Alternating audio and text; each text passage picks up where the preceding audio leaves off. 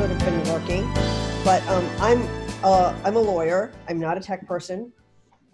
Full confession, I'm a lawyer, but I'm a privacy and cybersecurity lawyer. I've been practicing in the field for about 20 years.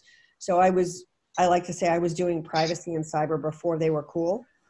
And I work at a firm called Mintz Levin in Boston. We're about a 700 lawyer firm, and I chair our privacy and cybersecurity practice.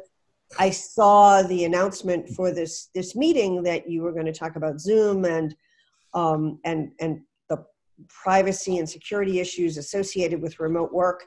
And I've been doing a lot of work in that for the last couple of weeks.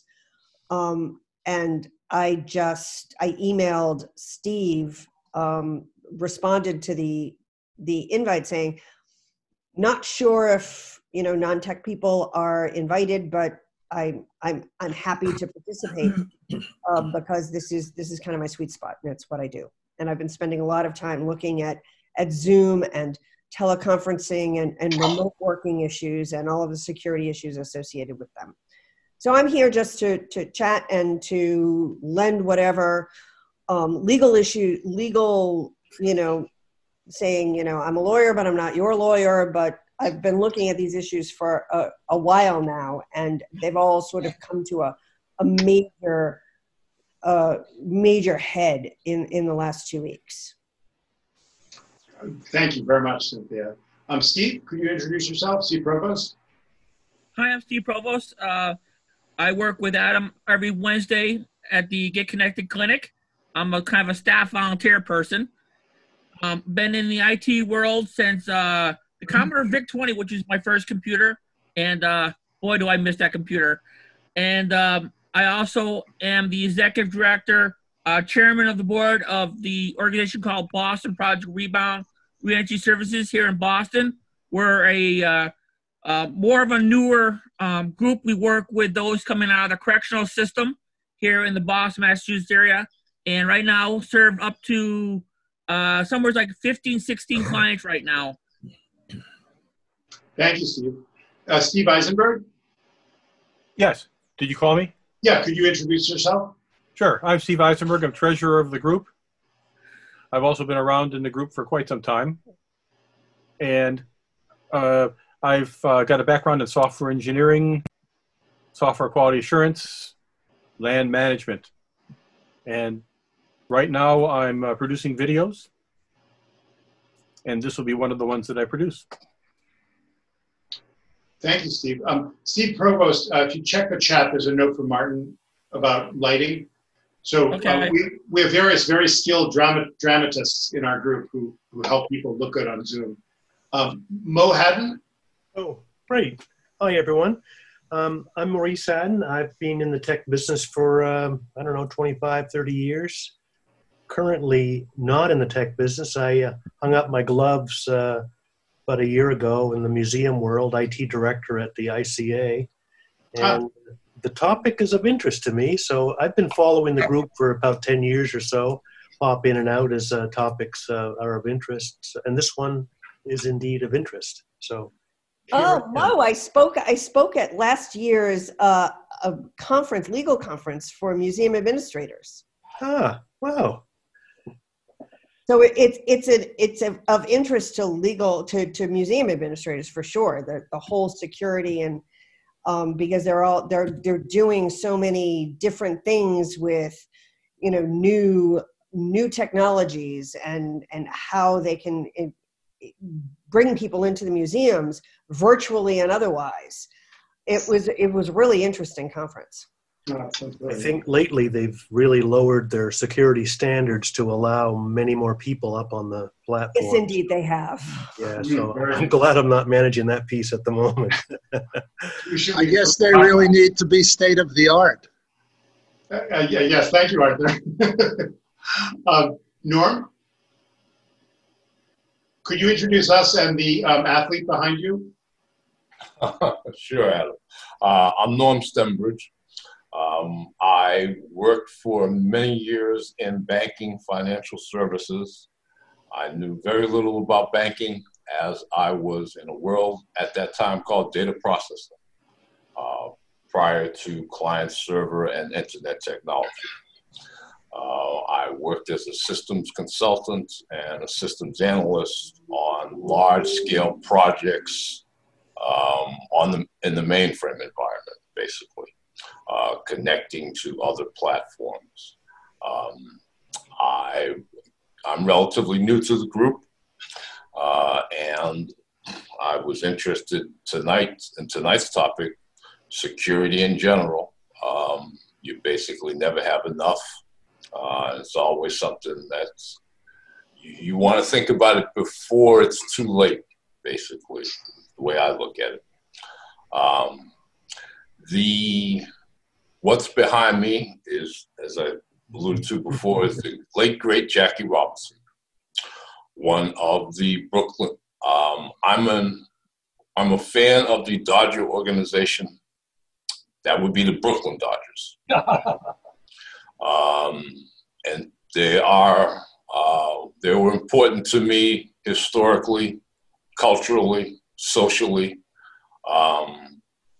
as with a lot of things in a world that just is a lot different. So that's why. I should note that we have here tonight, Jeff, did you have trouble getting your camera working? Yeah, I do. That's fine. If you need help, Steve, Martin has gotten really good at this stuff, so you can ask him about it. So we have three upcoming speakers who are at the meeting tonight. So in May, Jeff is going to be giving a talk on Synology, which is network storage, a new network storage technology that has become increasingly relevant. Norm Sternbridge will be speaking about mainframes, both then and now. And in July, Steve Provost and his coworker, Mike Austin, will be giving a presentation on doing live streaming and the issues that are connected with live streaming and posting videos on YouTube and using YouTube as a platform. Glenn, could you introduce yourself? Sure. I'm Glenn Fun. And since our last meeting, I did clean my camera. So no more haze. I've been around since 1986 when we started the group in the NetWare days. And I am retired for several years now, but I did infrastructure consulting before that. Glenn has given the many layers of networking meaning. He was the creator of this, what was then the Novell Users Group. And the way he created it was he networked with the president of Novell, he was sitting at a table with him. He said, hey, we want to start a users group. And President Novell said, okay, well, we'll help you. And that was the networking that helped this networking group. Martin Kadansky. Hi there. I'm not your typical computer consultant. I work one-on-one with my clients, Windows or Macintosh, and just help them learn how to use their technology better. I'm very boots on the ground, end user support in the common parlance. But I have a blast, and I'm in this crazy virus environment. I've been set up for years to help people remotely. So I'm one of the, I think, very lucky people who can keep working and in fact help people in this context because of this situation. I also write a free email monthly newsletter that I call Martin's Practical Computer Advice. And this past month, I wrote about using Zoom, which I'm happy to share the link. A whole bunch of things that I've learned over the past few weeks. I've seen Zoom, like with 2 people, I've seen Zoom with 150 people, and it's pretty amazing how well the platform holds up, all other things being equal. So this is cool stuff, and great to see most of you. Thank you. Thanks, Martin. Arthur? Yes, hi. Arthur Priver. I have a company that manages computer operations for small businesses, and this is a little bit of a crazy time, as can't get out to see people, but just work remotely, set up remote access for people, try to troubleshoot problems without being hands-on. And it's not boring yet. Thank you. Sharif? So Arthur, Arthur, did you want to say the last time I talked with you, you had a problem with Microsoft and an update that kept,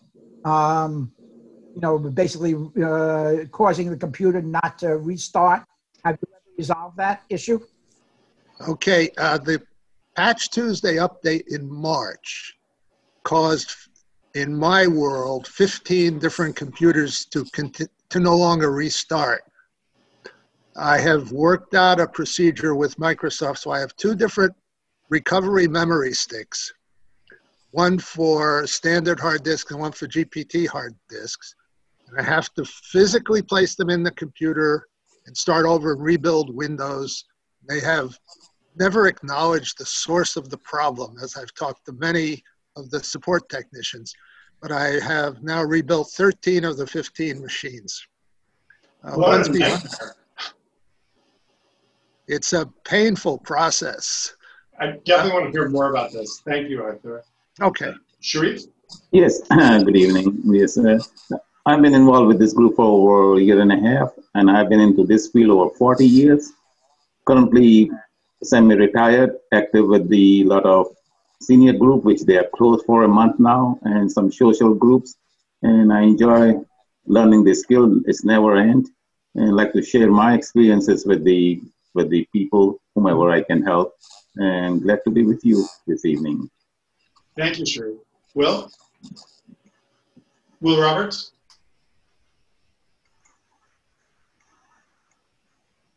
Will, oh yes, thank you. Unmute the thing. Yeah. So sending an author a note saying he has my condolences on rebuilding machines. I spent the last 24 hours rebuilding a machine belonging to a friend in New York State who's in his 80s. And after we got the whole thing redone, it turns out he's completely forgotten all his passwords. So that's okay. His Gmail password has a backup mail to his AOL mail account, and he has forgotten the password to both of them. I'm kind of just a network hanger-on. I mean, I was briefly involved back in the early days of the internet with a internet service provider, but generally my background is in business, and right now my retirement career is I teach part-time in the graduate program in architecture, and what I teach is I teach business to would-be architects how to run a practice. Ah, wonderful. Where do you teach, Will? I teach at Mass College of Art and Design in Boston. Yep. And we are now moving all of our stuff to a virtual online platform because the school is physically closed right now. I've been fortunate. I'm not teaching this term, but my entire class is built around a series of PowerPoint lectures, which are generally like 200 PowerPoint slides. They're really rapid fire, so they're not dull PowerPoint slides. We just go through them. I give the students after each class a PDF of the entire deck of slides. All of the class is held together with a WordPress blog where their assignments get posted and where they get to comment on things and interact with one another. And all of their readings are provided as documents on the WordPress blog, in the WordPress blog library, almost always in PDF format or sometimes video. So transitioning this to an online environment has not been particularly difficult, but it's been interesting. Sounds so. Harry? Yes. My IT roots go back to a job at the Draper Lab when I was an MIT undergrad on Project Apollo. I've worked at Raytheon as a systems guy back in the System 360 days. I've been the resident IT guy for my law firm. I've been an IT consultant. I've been an IT department head for a municipality. Right now I'm teaching control systems for autonomous vehicles as a volunteer to some high school students at Nauset Regional High School here on Cape Cod. I'm otherwise retired from all of those myriad of careers. And I've been in and out of the group, but the trouble is I'm 100 miles from Boston, so getting there on a Tuesday is a real challenge, so this is great. Yeah, this is a mixed blessing, isn't it? Stan? Yeah, on here. You can see me here, right? Yeah, we can see you now. More or less. That's okay. Yeah, You have a very nice ceiling. yes, it is. Nice soft lighting. I think we could do an ICA thing for this. Well, I was, modern art. I had invited a guy, Rich Nelly. I don't know if he's still on or not, but he puts it basically, it looks like a picture in front of his camera, which is a great idea.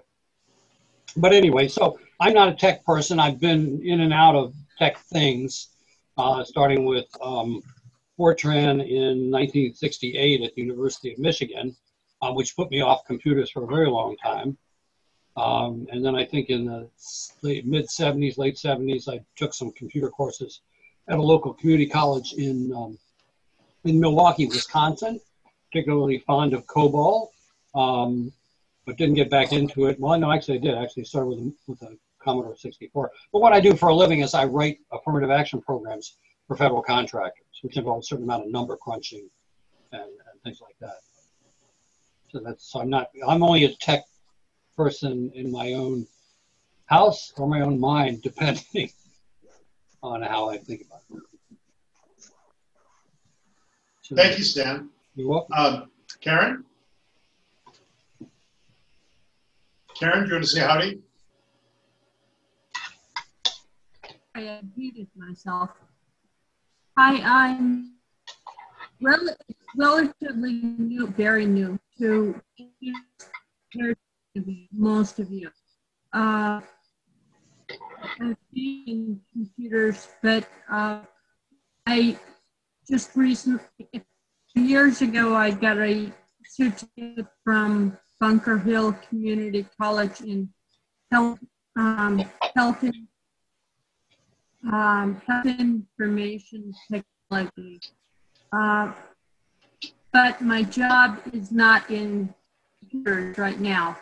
To get into them, I'd like to get to working with them. A few Sorry. years ago,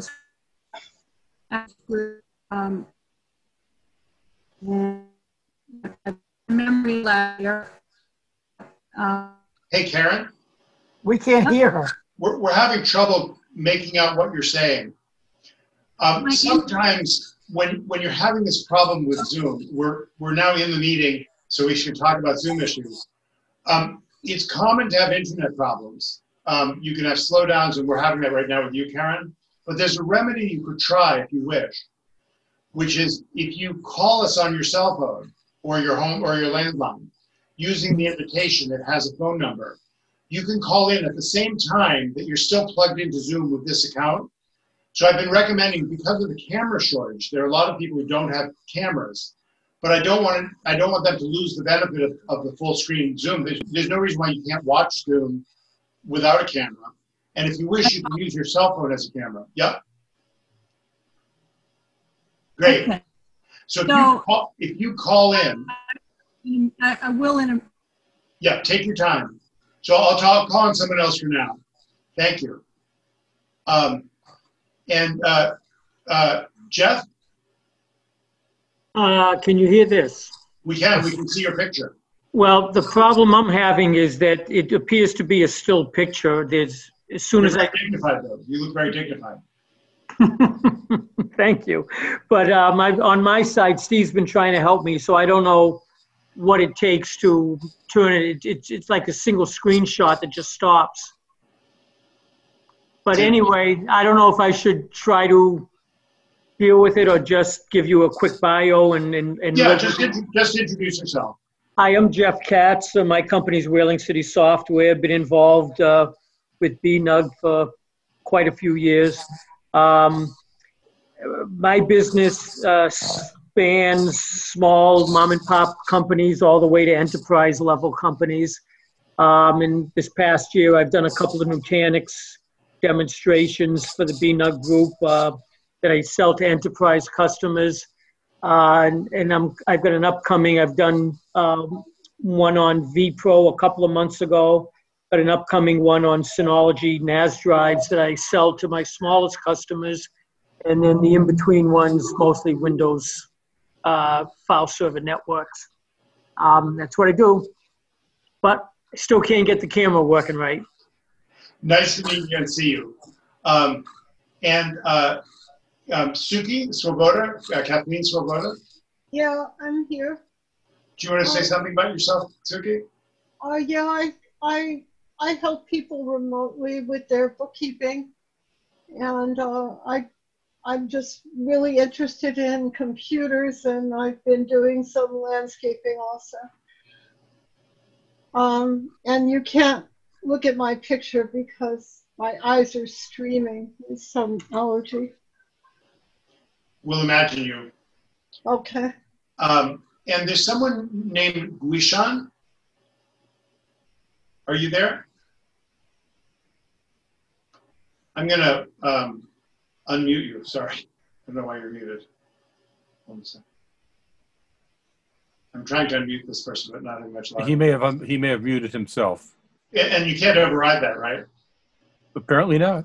Apparently not. That's a good thing to know. Okay. I think people should have the right to be muted without interference. Steve Eisenberg, could you just chat with him or her and find out if they want more attention? Yep. Karen, have you come through on phone as well as video?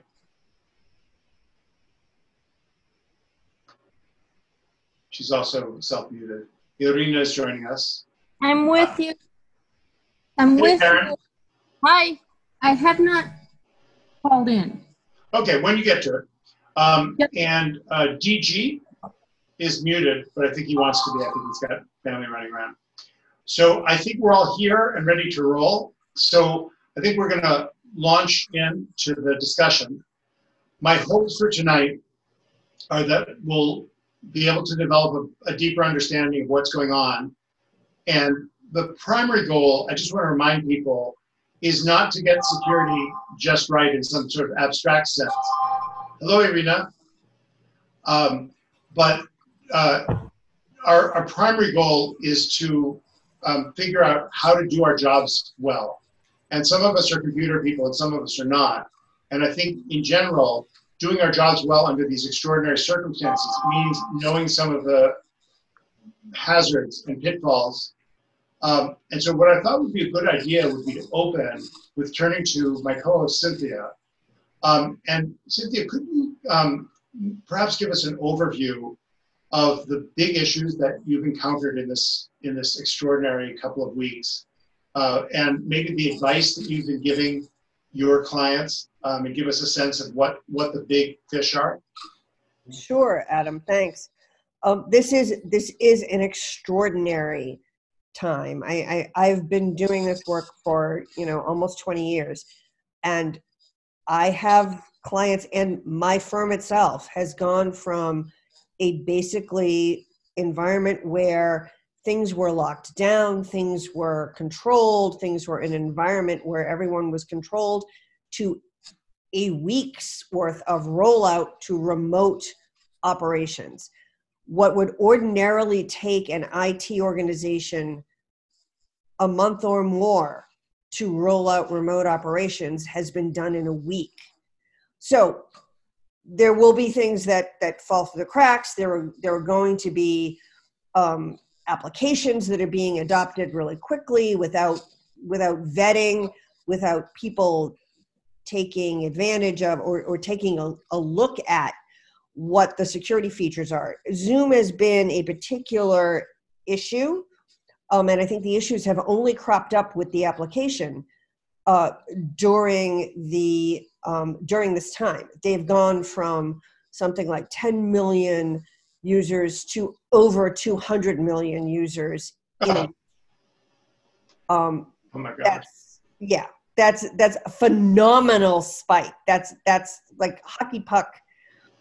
It's amazing. It's amazing that it's amazing. the whole thing. So any infrastructure is going to have issues, and Zoom was created as an easy communications platform, an easy video conferencing platform.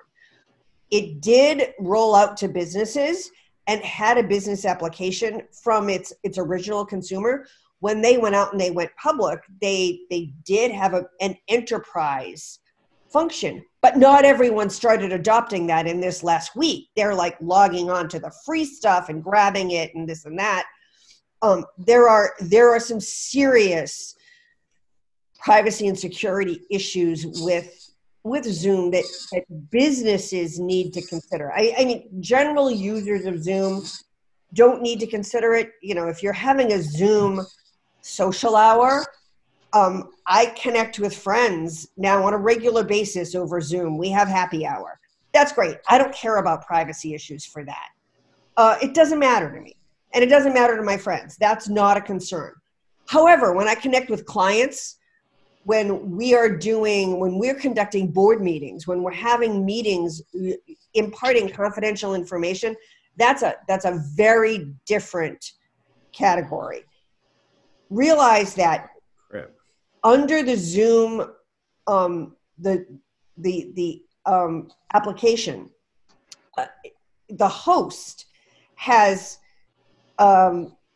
certain powers, if you will, that are not disclosed to the users on the other side. So if I'm conducting, if I'm participating, if I'm opposing counsel, for example, participating in a Zoom meeting, negotiating, I may not realize that certain things relating to Zoom are happening. For example, meetings can be recorded without the participant's knowledge. This meeting, so happens, we were informed that the meeting's being recorded. And we see the little recording up in the corner. Not every application of Zoom will display that recording function in the corner. So it can be recorded without the knowledge of the participants. Written transcript. Can I ask a question? Sure. Is it legal? So if you're running a Zoom meeting and you invite people to it, are you required to disclose to them that you're recording? Yeah, depending on where your participants are, and it varies from state to state. There are 50 different, states have different wiretapping laws that govern recordings of either audio or video recordings, and this is considered an audio recording. And Massachusetts still happens. Massachusetts is what's considered to be a one-party state. So if you basically consent to recording the meeting, it's okay. Everybody's deemed to be recording the meeting.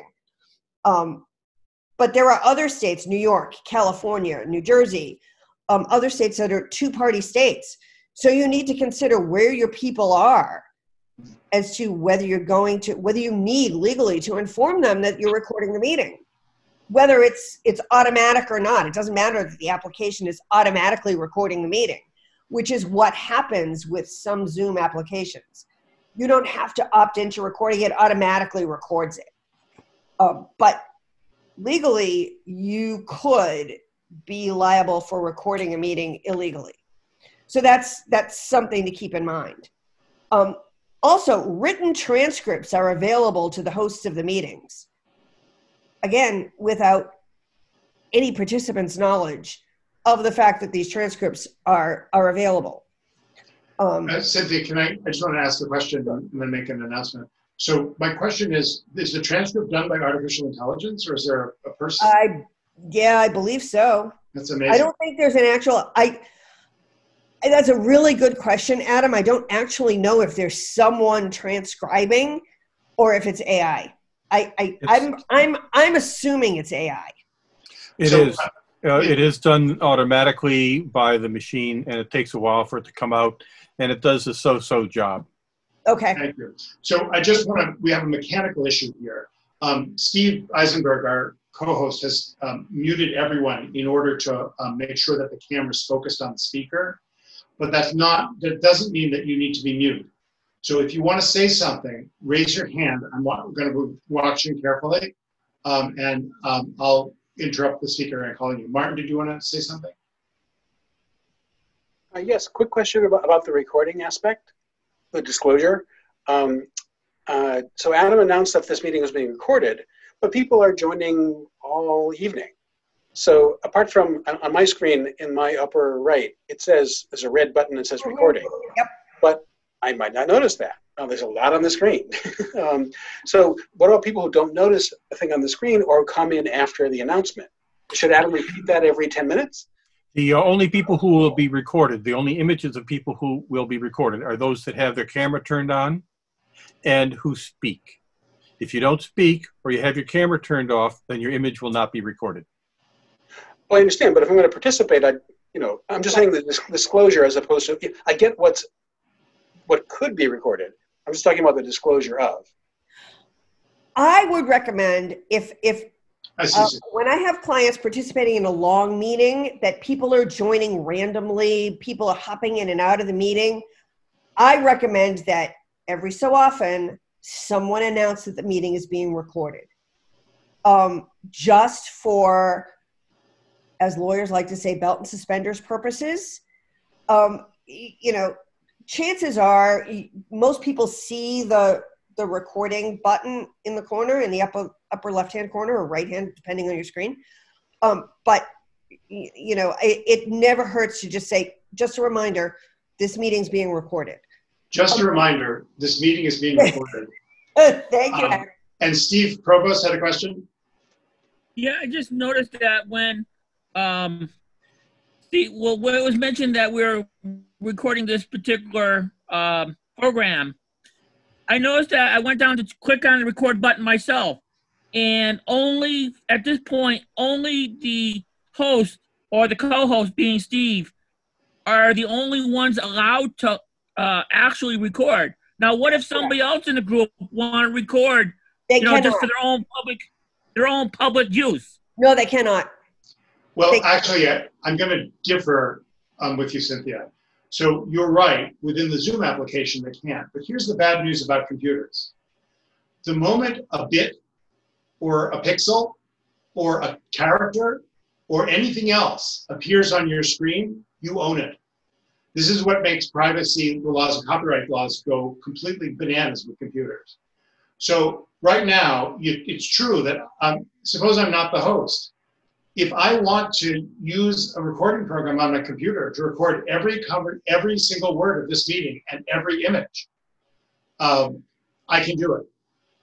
So it's really important to remember that once you go public, once you have a meeting where people you don't know are involved in the meeting and you can't control their behavior, you're essentially consenting in practice to allowing recording to happen. Cynthia, does that make sense to you? No. Actually, it makes sense from the technology perspective. From a legal perspective, that would be completely, and if we were having a meeting and we were on opposing sides and there were things being negotiated and someone were recording against without consent. Yes. And then decided to use that against the other side for disclosure of trade secrets or whatever, out of what would have ordinarily been a confidential meeting, I'd take that to court any day and I would win. Uh-huh. Yes, and I think this is where there's a big difference between legal procedure and rights and practical rights. So people should just bear in mind as they're using this technology that if you're a lawyer, you're bound by a whole bunch of strictures that other people aren't bound by. And so if you're out in the world doing Zoom, for example, sharing your great idea that you don't want to be stolen, by the time the cops show up, you're in trouble. So it's just really important to remember this technology opens up doors that we hadn't really thought about. Another door is the chat function. Lots of people think chat within an app like, private messaging or direct messaging is direct in between participants to the chat. Within Zoom, I could chat with any number of the participants here. And it would be as between me and another participant. It would not show up on the screen, except the hosts all will get the record of that. Those chats are not, the host can save all chat conversations. I don't think they see whether the they're private with ones. the host or whether they're individual to individual. Steve Provost, did you have another question? Yeah, Martin was just mentioning comment some good stuff. Take a look at that for a second, Adam. I'm just noticing also Steve Eisenberg has a sign up saying this meeting is being recorded. That's great. I can't barely read it. You can't barely see it. Steve says Steve, there's don't hold it so close to the camera. Pull back. Steve, pull back. What's that? Steve is holding the sign too close to his camera. Oh yeah, Steve. So Steve says there's an option you can set in your Zoom account where it says automatically when you connect that the meeting's being recorded. That seems like a great option if you're doing a recording. Good, thank you. Thank you. Cynthia, did you want to say some more about some of the stuff you've been dealing with? Yeah, we've been seeing a lot of with respect to video conferencing technologies. I've been working with a number of school systems for whom Zoom is. Steve, you don't have to put that up the whole time. For whom Zoom has been the video conferencing platform of choice. Because it's easy, it's accessible, it works well, but it's also they've had issues with. You've probably all heard about Zoom bombing. That there have been serious issues with respect to hackers, and they're not really hackers. Folks are publishing Zoom links to classes, to meetings, to meetups, to whatever's within Instagram, within WhatsApp posts, within basically public posts, and that's where the Zoom bombing is occurring. It's not really people hacking into Zoom environments.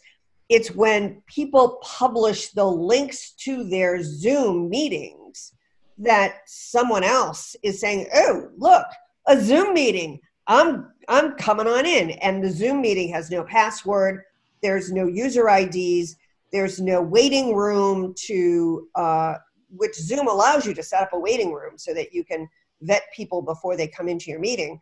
It's just people hopping onto your meeting, doing all kinds of crazy and unwanted and very nasty things. And that has been a huge problem. And the FBI has been reporting on that and sent out several warnings about it. Thank you. Irina, do you have a question? You'll have to unmute. Can Irina unmute herself, Steve, or do I have to do it? I have to do it. Hi, everyone. I wanted to note one thing which I personally noticed the first time I participated in a Zoom meeting. I was amazed by the ease with which you turned on my camera, even though I knew that it had been turned off by myself. Because it is a security issue, maybe I'm a bit exaggerating, but I was amazed how easily you turned on my camera. In these terms, I'm not saying it in a bad sense, but it is an application which is using some of the hacking capabilities. Because, as a computer professional who knows a little bit about networking, ports, security, and stuff like that, I'm aware of importance of certain ports in the computers. And that's what surprised me. I think that I find that using this technology has been a surprise to all of us. There have been all kinds of unexpected, weird things that just in my own experience, as you see my extremely polished presentation here, changing from being somebody who generally appears by voice in the outside world to being somebody who appears in person and where there's a microphone in my office rather than a telephone headset that I'm very comfortable with, I've used for 20 years. I know all about how to turn it off, how to mute it. I'm now in this new environment. And I think what Cynthia is describing is this very large law firm that has long-standing rules and long-standing traditions. We're suddenly just, we're tossed into this environment. And it is genuinely scary. I think one of the things I urge people to do is think about, and I think this is generally good security advice, think about the core issues, the thing that matters to you the most. So for me, one of them is I'm in a computer practice, and confidentiality is very, very important to what I do for a living.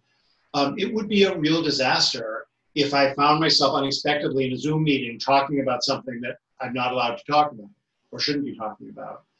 And yet the possibility of that is been greatly increased over the last 2 weeks of me making a mistake like that. And so what I urge people to do is think about routines that significantly cut into that kind of risk. So for example, in my case, I have a detachable microphone camera. When I'm not using it explicitly, it's out, it's unplugged. It's a good security practice and it makes it much less likely I'm going to do something bad. And so you might want to think about, with a camera that's embedded in a machine, you can simply cover it. Cover. A lot of people do. Cynthia? Do you want to... I have duct tape. Duct tape, yes. But here's the advice that I want to focus on for a moment, since this session is about security, but it's also Passover.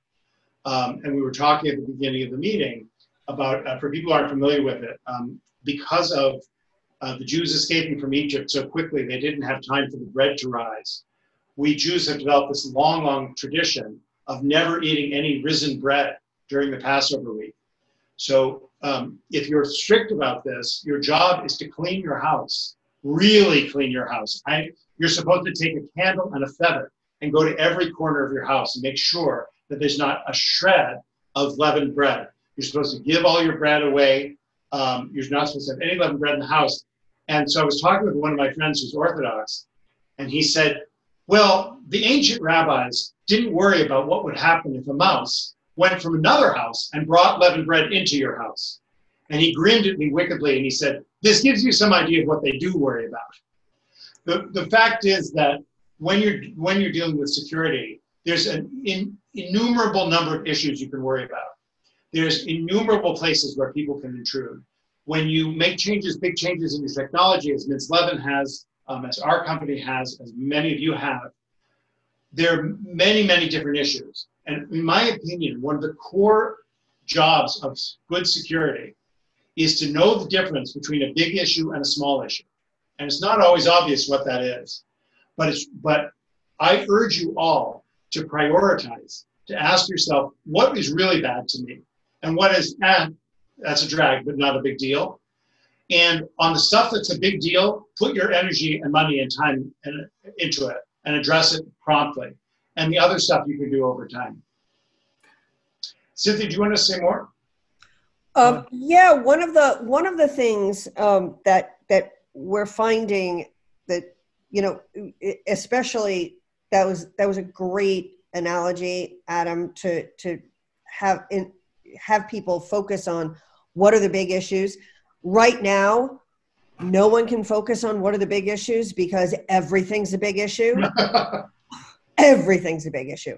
You know, what I'm trying to encourage clients in using all of the remote issues is to encourage them to communicate with their employees on a regular basis, not just about, because they're not communicating, they need to communicate with employees about all the other stuff, but to also communicate about security issues, the basics, what I'm calling technical hygiene. You know, patching your software is like washing your hands. Not clicking on links is like not touching your face. Communicate it to folks in those terms, and people will understand. People will say, oh, right, maybe I shouldn't just because it's a COVID-19 alert, click on the links there that tell me something. Maybe I should think twice about, getting an email from the CEO at 2 o'clock in the morning asking me to make a wire transfer. Yeah, you know, would the CEO send you an email? Maybe, probably not. In these times, people think twice, people should think twice about it. And those are the basics that I'm kind of encouraging clients to think about, because nobody's going to think about redoing security systems right now because nobody wants to break things. Harry had a question for you, Cynthia. Yes. In the educational environment, we are dealing with minors, and there are two issues that concern me. One of them is securing effective consent, and the second one is whether Zoom limits their use of information obtained from minors. Good questions, Harry. Really good questions. In the educational environment, most distance learning or most online learning is covered because the school is operating in loco parentis. So they can ask students to utilize online educational tools. And if the school has entered into a terms of use with the provider of them. So that's one thing. Zoom, however, Zoom is not, their privacy policy is a little bit kludgy in whether or not they agree not to use the personal information for marketing purposes or for, you know, to gather information about. I don't know. I haven't seen a lot of schools lately using Zoom, and those school systems that have been using it, for example, the New York Department of Education today dropped Zoom. You know, a lot of my clients are using Microsoft Teams or Google. They're using their Google communication, their Google Meet as part of their Google for Education suite. Hey, Cynthia. Yeah. Could you say a few words, and Irina, you're going to be next. Could you say, just expand on that a little bit? They dropped Zoom in favor for Microsoft Teams and Google. I haven't heard of people meeting that way. What's that like for the general? Is that available to the general public? Those options? No, and that's the whole issue, Adam. It's available to the school systems under their agreements with the tech companies. So they've got a blanket agreement with Microsoft. Microsoft Teams is available if you have Microsoft Office 365 forever, for example. Teams is available. If your school system, and a lot of school systems use Google Education Suite. They use Google Docs, they use G Suite, they use a lot of different Google applications.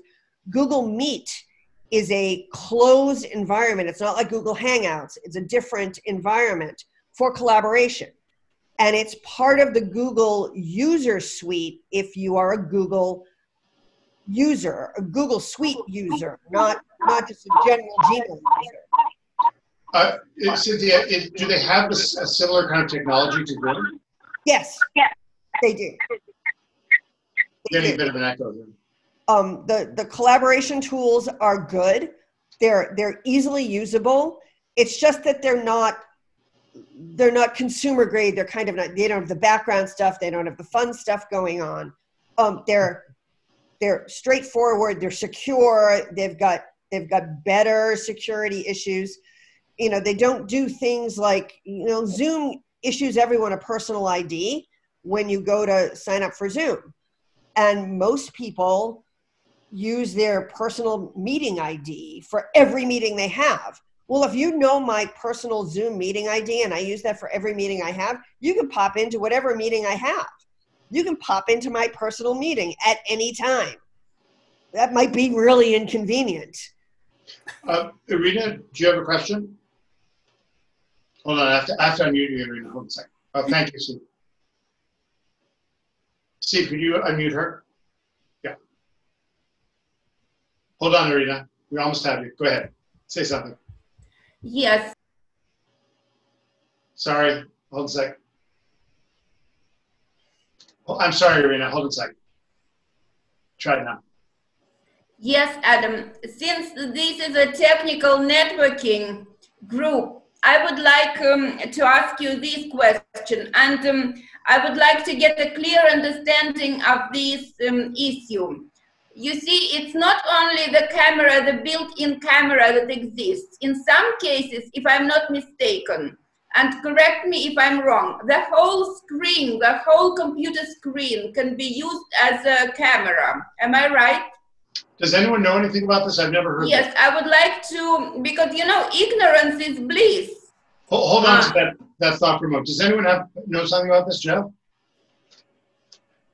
Is there anyone who, raise your hand if you know something about this? Does anyone know about? Are you saying, Irina, that the screen that you're looking at is something that can be used as a camera? Yes, I'm pretty sure that I have read about it. I haven't got into this because it wasn't my area of concentration. But I'm sure that I have seen it. Hold on, Irina. Martin? If we're talking about Zoom, I think what you're referring to sounds like what's called screen sharing, where I can transmit to the meeting either a window of my choice or my entire computer screen. But I don't know of any way that my screen can be turned into a camera to look at me. So which are we talking about? Yes, and I'm not sure. And you know, ignorance breeds fear. And I would like to understand if that can be true. It would be really astonishing just knowing what monitor technology is, Irina. And a lot of us have dealt with the monitors through the ages. In my entire career, I've never heard of that being done. 479. Drew, do you want to say something? On the issue of the screen, I understand that you can share your screen, which is fine. But one of the issues is people will have a bunch of windows open in their screen, and they will have over on the side showing part of a window they're not intending to share. So they're sharing pieces of email or confidential material that they don't mean to share. So if you're going to share your screen, make sure the only thing on your screen is what you want to share. Really important part. Martin, do you want to add to that? Will, you may not be aware, but when you click screen sharing, you can't in this meeting because Adam disabled it. It immediately asks you, do you want to share one window of your choice, or do you want to share your entire screen? So I think there's an encouragement there to, most of the time it's one window, you know, this spreadsheet or that document. So that is visible as you click this. It asks you before it goes ahead and shares. I understand that, but with the users, as they say, if you make something idiot-proof, you'll build a better idiot. This is all about education. Make sure the people in your office are aware of that. It's a huge issue, and there's so many subtle issues involved that a lot of us who are in the educational part of the computer world, when we try to do some education involving our computers, the risk of revealing something goes way, way up. Like you have all this stuff, and the potential. And one of the problems with the net is that because of the Wayback Machine and other sorts of recordings, you can make one mistake, and even though you say, "Oh my God, that shouldn't be out there," and you bring it back, it may not be bringing backable. Cynthia, do you want to say some more about your consulting and the clients you've been working with? and what Will just said is a really important point, because one of the things that was in the title of tonight's meeting was 201 CMR 17. That is a near and dear line of, a citation to any of us who do privacy and security work in the state of Massachusetts. The fact that Will's statement was, it just raised the hair on the back of my neck, because in Massachusetts, if you are in a meeting and you display a screen, you share a screen that, for example, has a list of your employees and their social security numbers to a meeting that are not authorized to see those names and social security numbers, that could be a security breach under Massachusetts law. And that could be reportable to the Attorney General's office under 201 CMR 17. Is everyone familiar with this law? Is this new? So just a quick word for people who aren't. In 2010, some guy sat in a parking lot of the TJ Maxx, one of the TJ Maxx stores, and committed the largest theft in human history. He collected social security numbers. He collected bank account numbers. He collected lots and lots and lots of stuff. So this was a disaster, a huge embarrassment for the IT staff. I'm really glad I was not working for TJ Maxx at the time. But the Massachusetts legislature's response was with the normal bluntness of the Massachusetts character, was my 14-year-old nephew could have secured that network better than your Fortune 500 IT department did. And so they passed the strictest data safety law in the country. They called it 201 CMR 17. And the law applies to every business in Massachusetts. And I actually wrote an article about it called What Law? Because lots and lots of people still, to this day, are not compliant with this regulation. Oh, no. And it basically says if you run a business in Massachusetts and you do a single transaction with someone in the Commonwealth, you have to have a written security plan. And in most other states, these laws are basically say, do what you're supposed to do. If you don't understand what you're supposed to do, read the case law. But Massachusetts is an educational state. We like teaching people things. So when they created this law, the guy who created it, he was taxed with doing this by the legislature, and he was a lawyer. And he went downstairs and grabbed his IT guy, and he said, we have to create these regulations. What should we do? And this is a good IT guy. And they made 77, it's like 77 requirements that you need to follow, and you need to write it down. You need to say that you're doing it. It was really amazing accomplishment. It had only one serious problem. It was really well done. But you should be aware that if you're doing business with people, you have to comply with this law. And the law has serious teeth. It's tied to the fraud statute. So in the example that Cynthia gave, suppose I was at a meeting where we're having some kind of personnel meeting, and we do it on Zoom because everyone's gone home, right? So we're having this Zoom meeting because we have to talk about this issue. And I open up my laptop and share my screen, and it has all the staff social security numbers on it. I could be fined $5,000 for each social security number that got breached. And I could be put out of business. It's a really, really serious matter. And it's one that I think this new situation introduces all kinds of wonderful opportunities. Cynthia, do you want to say more? Yeah, and it's not just Massachusetts. I mean, I'm referencing Massachusetts only because that's where we are. But there are also, there are 49 other states that have data breach notification laws now, most of which relate to unauthorized access to things like social security numbers. It's not like someone has to steal them.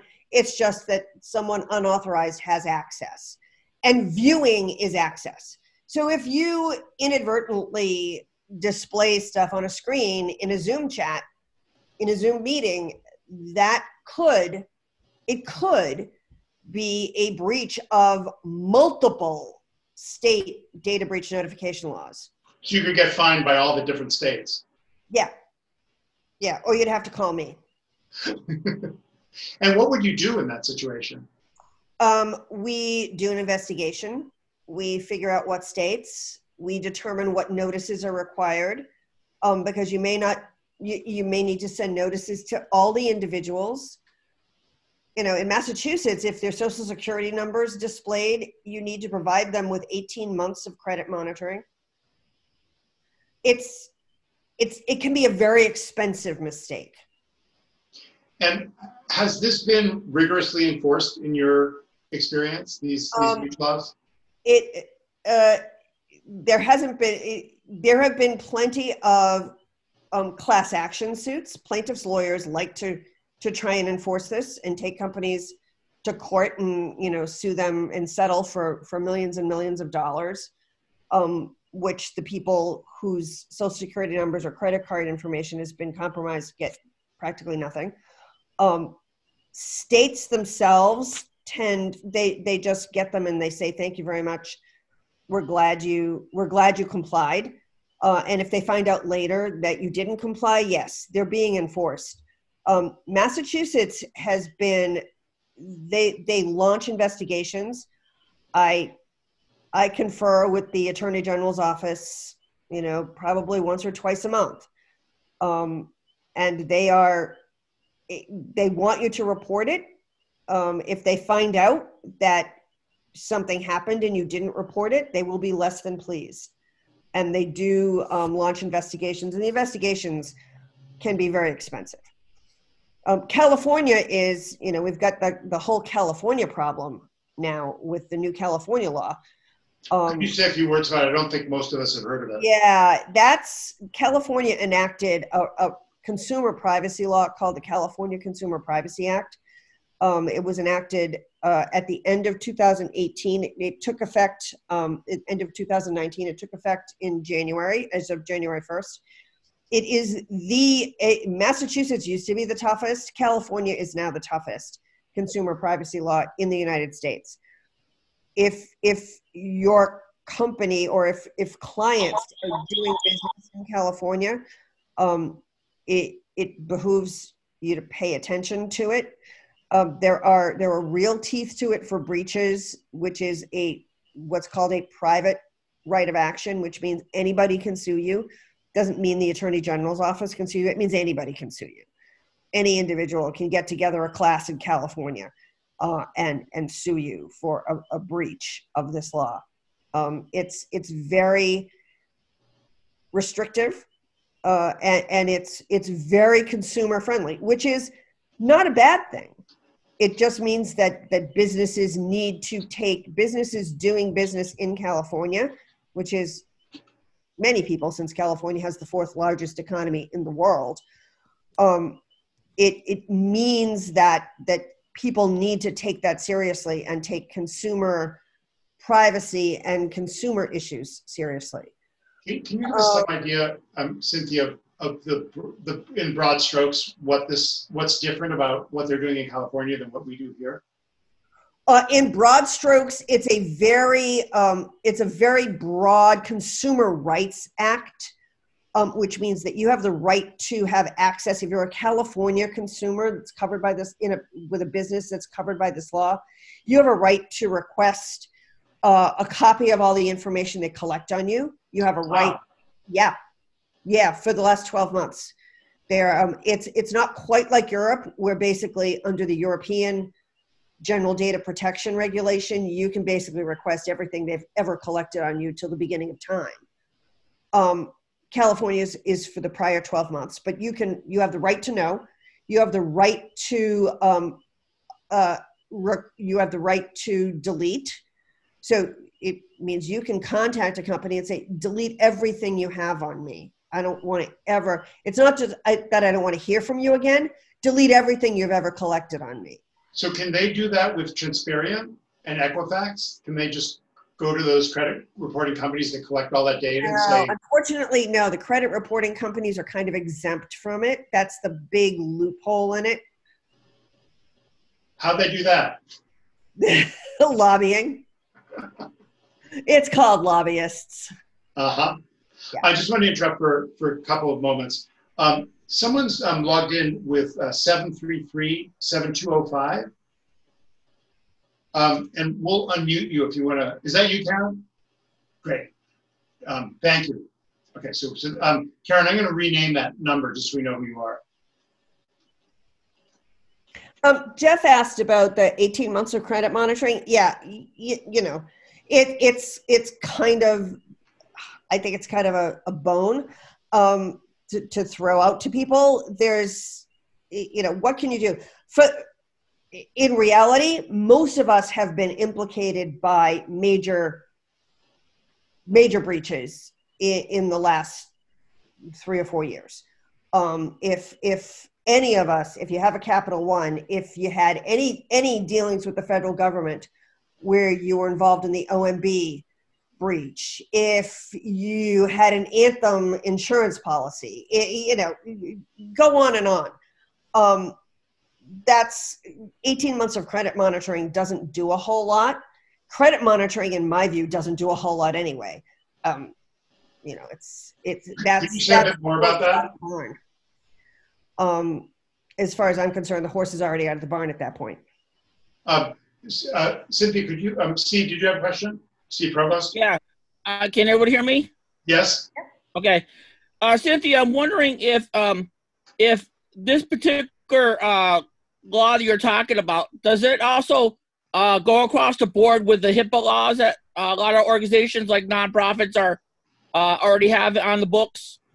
Yeah, that's a good question, Steve. It doesn't. It has an exemption for HIPAA covered entities, but it's really narrow and it does apply to nonprofits. So I'm going to interrupt for a moment. It's about 7:45, and part of our obligation in this meeting is we need to nominate officers for our group, and so we're going to just take a few minutes and take care of that business. It doesn't need to be long. We've got a lot more to talk about. We're a nonprofit. We are bound by 201 CMR 17. And we're also, because we're a nonprofit, we have a board structure that's required in order to be an organization in Massachusetts. And there's the required positions, and Steve Eisenberg knows much more about this than I do, is you have to have a president, you have to have a treasurer. I think a secretary is optional, is that right, Steve? We don't know, maybe. Secretary is optional. Secretary's optional. We have a lawyer here. Thank you, Cynthia. Yeah, secretary is optional. Okay. So what's really important is that we nominate and then eventually elect a president and a secretary. But in addition, we are a organization that wants to grow and grow stronger. We have a real mission of improving education about computers in our community. And it's an underserved area. As everyone knows, users groups have fallen on hard times.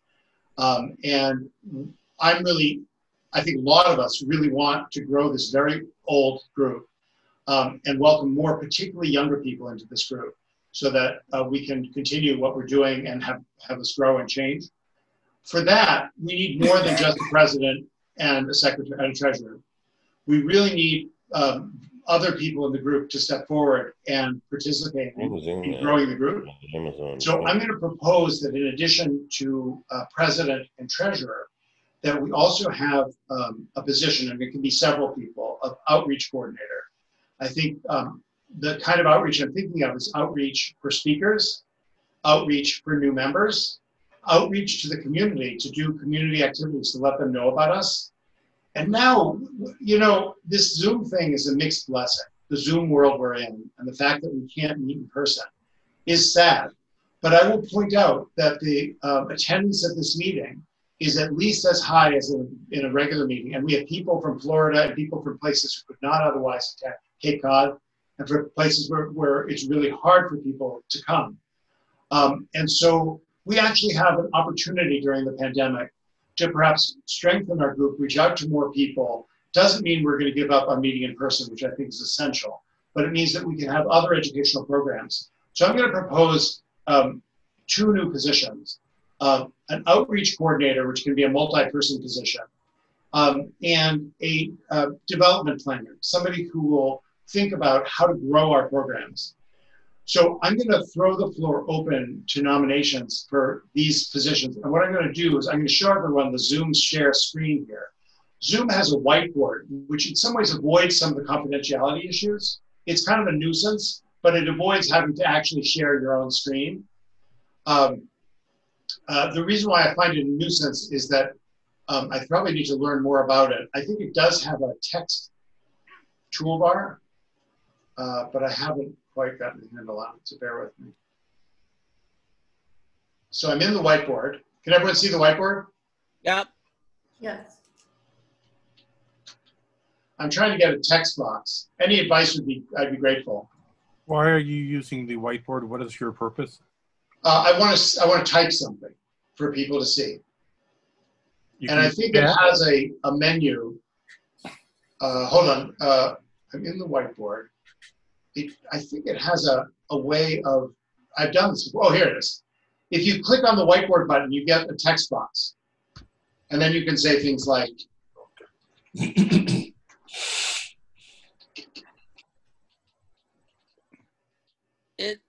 the whiteboard really needs some modifications to it, so that I'd like to see it act more as a like Microsoft Office Word does. Well, I'll tell you my technique for dealing with this. I'm going to stop sharing this for a moment. And I'm going to go out of my full screen Zoom mode and shrink Zoom for a moment and make sure that my screen is respectable. meaning that I'm going to open up a Word document to cover the full screen to make it a little bit harder for people to intrude. And then I'm going to go back to Zoom.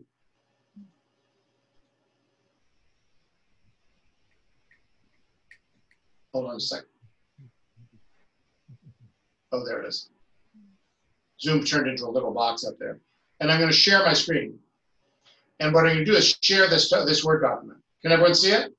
Mm-hmm. Yep. So now I get to use Microsoft Word. And for those of you who do a lot with PDFs, we teach a Spanish class once a week. My coworker and I teach a Spanish class to little kids. And we wanted to share with them the text, the book we're reading.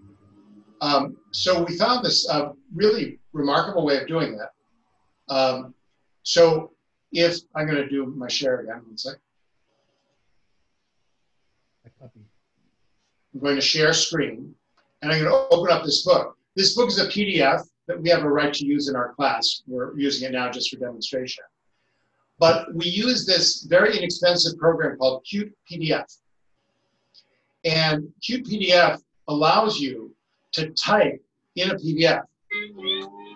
So, for example, I photographed this book. Again, we have a lawyer in the room, so I'm just going to explain our copyright situation. We bought enough copies to cover the people in the class, and we're now using it online because of the emergency. We're not stealing these people's intellectual property. This is a wonderful book called Radio Man, about this little boy. It's about a little boy named Diego, and he's a migrant farm worker, and it's about him and his family's life. And it's a bilingual book. But what I want to point out to people is that very often when you're at a meeting, you'll have a PDF and you want to talk about it with people. And I see that Zoom has some kind of annotate feature, but this is much more sophisticated. This was designed to allow you to type in a PDF. So when I'm trying to explain what "se despertó" means, that's Spanish for woke himself up. And you can then, if you wish, save the document so your notes are being saved. So in response to Steve Provost's question, you can actually make the full use of the full armamentarium of your computer, including PowerPoint, you name it, Access, Oracle.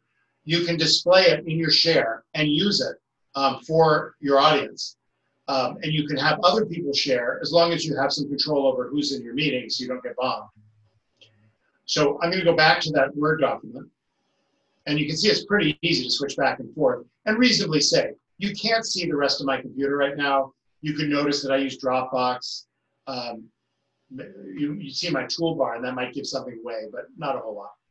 So, so here, I want to just talk about officers here. And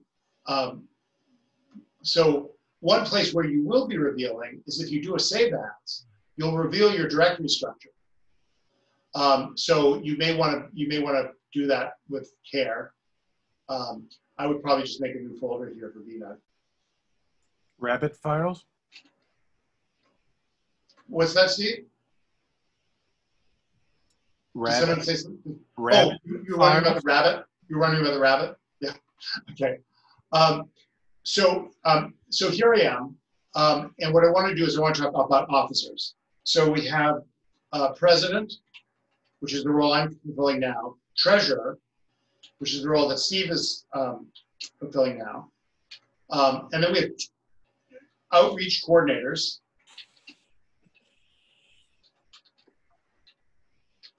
and development planners.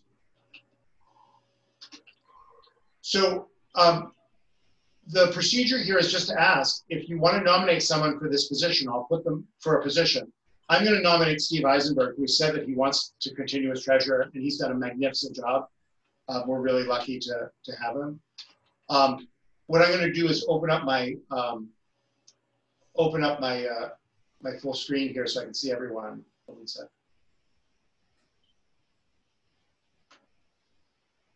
My screen is shrunk so I can do the share, but I'm going to now open up so I can see people.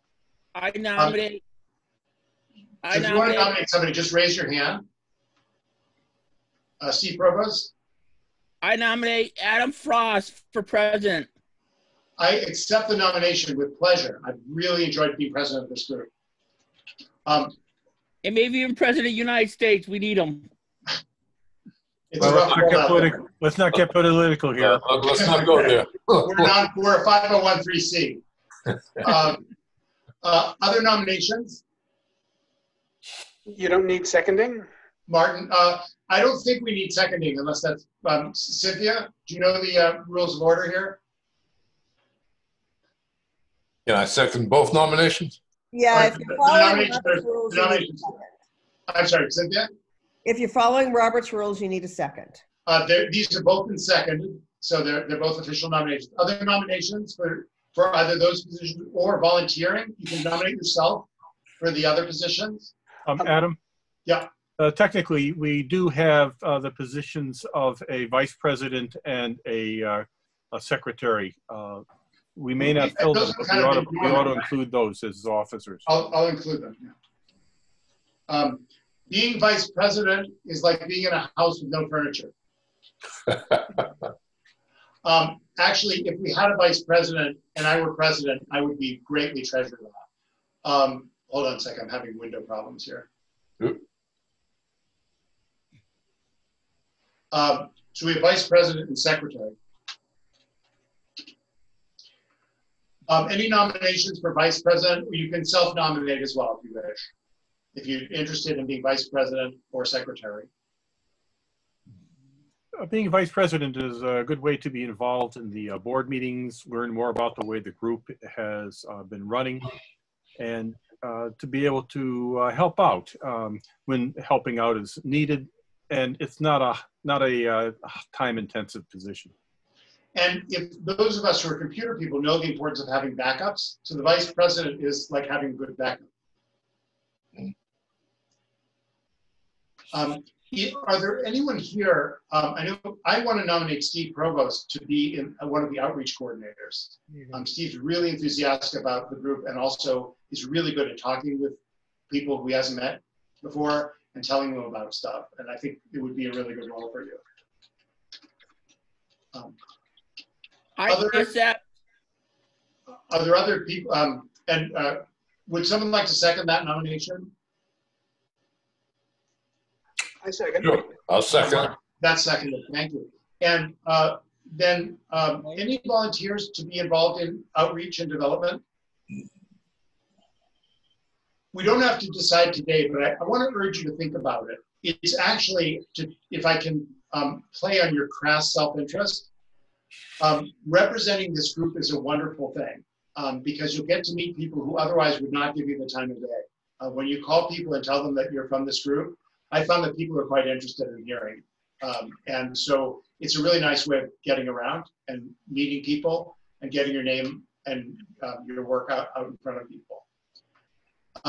Good enough. So I think so please think about it. Let me know if you're interested in being involved in that way, in being an outreach coordinator or help planning the group, which I think is a really underserved area in this group where we do good long-term planning. And I think it would also be really good practice for people to do. Hey, so Adam. Yes. This is Marty Seavey. Hey, Marty. I'm here with my daughter, who's a student at Wentworth studying IT. Yes. Hello there. She would be interested in being an outreach coordinator if you want to get more younger people involved. We'd love to. What's your name? My name's Lauren, and then same last name. Yeah. Lauren Seavey? Yeah.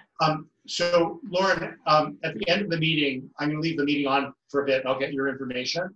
Okay. But we're going to nominate you as outreach coordinator. Your dad has nominated you, and I second. Okay. I sung it right. Yes. Great. My daughter goes to high school around the corner from Wentworth, so I walk by your campus a lot and wonder. Yeah. Yeah. And I've heard really good things about it. I'd love to hear. We'd love to hear more.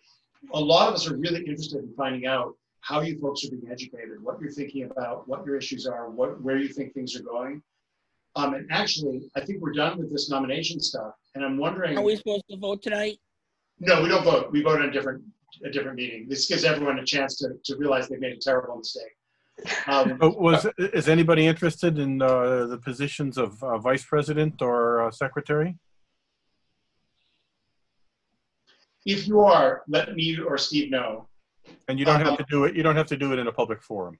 Yeah, you can let people know. So Lauren, do you have? Could you tell us a little bit in hearing what Cynthia has been talking about, in hearing about privacy issues? Have you and your fellow students been thinking or talking about this and about how it affects your future? Okay, so we've been, since all this coronavirus, we started doing online classes or whatever, and there's a mix between all my classes. Some people use Zoom, some people use GoToMeeting, some people use Teams. I think what I've realized with all my classes that I think Zoom works the best, just because I think the whiteboard is really good. It does have a lot of issues though when it comes to that, but I mean the fact that you can share screens, and I'm in a computer science class, so we can share our screens in like Eclipse and everything, and they can have access to use your screen, and I just think that's the best. But I mean, when it comes to like all this, I mean it's all brand new for us, so I mean we're all kind of going with the flow at this point, you know. Do you guys worry? I've been told that your generation, I don't know what you guys like to call yourselves, your generation, you young people or whatever, but I've been told that you guys don't worry about this privacy stuff nearly as us 50 and 60-year-olds. Is that true? Okay, I'll compare myself to some of my friends because they're not in computers or IT or anything. They're all very like med school students, and I think a lot of them don't really care or notice as much of the privacy, I want to say. Like, I mean, on all my accounts and all my schools, I mean, I change my passwords and nonstop, like every 3 months, sometimes shorter. And I use, our school uses, what's it called? Two-factor? Two-factor, yeah. So we use that.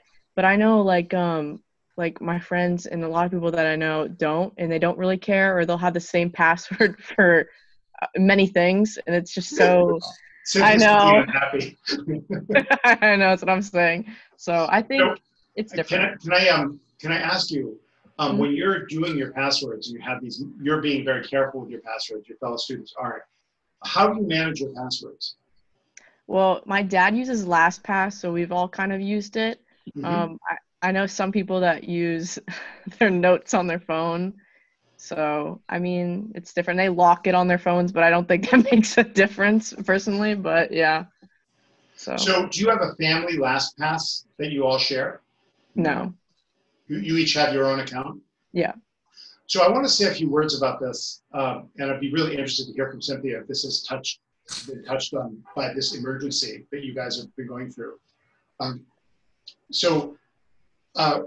LastPass is owned by LogMeIn, a very large company. It's based in Boston. It was purchased by them. They don't really care about it. They don't even talk to those people, as far as I can tell. It's a money thing, but they put their name on it, their imprimatur. And we had a customer that had all their passwords in LastPass, and they had a password issue. They forgot the master password, and they went through the recovery sequence, which failed. And we contacted them, and they said, "Well, we're sorry. You'll just have to recreate your password list." And it reminded me of this much larger issue, which I think affects both corporate situations and private situations, which is that we are now using a vast number of, quote, free services that are provided by companies like Google and LogMeIn and many, many others, where they're providing a service for free, which is pretty nice, or more or less for free. But there's a hidden problem with it. What they're doing is they're saying, take all your incredibly important private information, give it to us, and we trust us. We will take good care of it. And I'm not accusing these companies of misusing this information. What I'm accusing them from is creating a false sense of security. When you give somebody your passwords and they say, we'll take good care of your passwords, for me, there's an implied agreement there where you're saying, we will be responsible. If something goes wrong, we will help you. But in fact, when you sign up for these services, you check on these agreements that basically waive everything. These companies are not in any way responsible for anything. And so I've actually come to promote either using free open source software for passwords or a paid service where there's some kind of obligation on the service's part to help you. And most paid services do go out of their way to be helpful. But I warn people about free services, and so I'll warn you about LastPass. I urge everyone who's using a program like this to export their passwords to a safe place, and we can talk about either in this meeting or another meeting what safe places there are to put this stuff, so that you have a copy of the important information that you need in an emergency. If the company goes belly up, if you get locked out, which is much more likely. In your case, I would definitely do that with LastPass, and I would also want to make a plug here. And Cynthia, I'd be really curious about how this figures into the work that you've been doing. Passwords cut both ways. On the one hand, your law firm is very concerned for the security of your clients and your own security and making sure that people don't get in. But the flip side is also incredibly vital, which is what happens if one person has all the passwords and then that person disappears or dies or leaves or becomes an opponent to your organization or one of your clients' organizations. How do you make sure that you can get access to what these passwords give access to? Well, no one in my organization has password access. I mean, we set our own passwords, and if we don't remember them, we can't call the help desk and they give us a password. The password has to be reset. No one has a list of 2,000 or 3,000 passwords for the firm. And that's not the case. But what about the passwords that are outside? I understand that your administrator can reset a password. What happens with all the different services? Reset the password. Admin can't reset the password. We don't call them and have them reset the password. They won't do anything. So you can reset the password by somehow authenticating yourself. Right.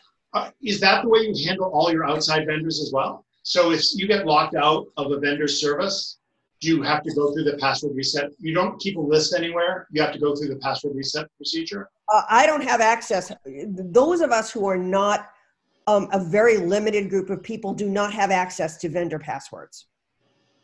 Well, how do you do things like, how do you use Zoom? I mean, like, how do you use your services? We have single sign-on. Adam, can I interrupt a second? Yeah. Irina has her hand up. She's had it up patiently for some time. I really appreciate it. Irina?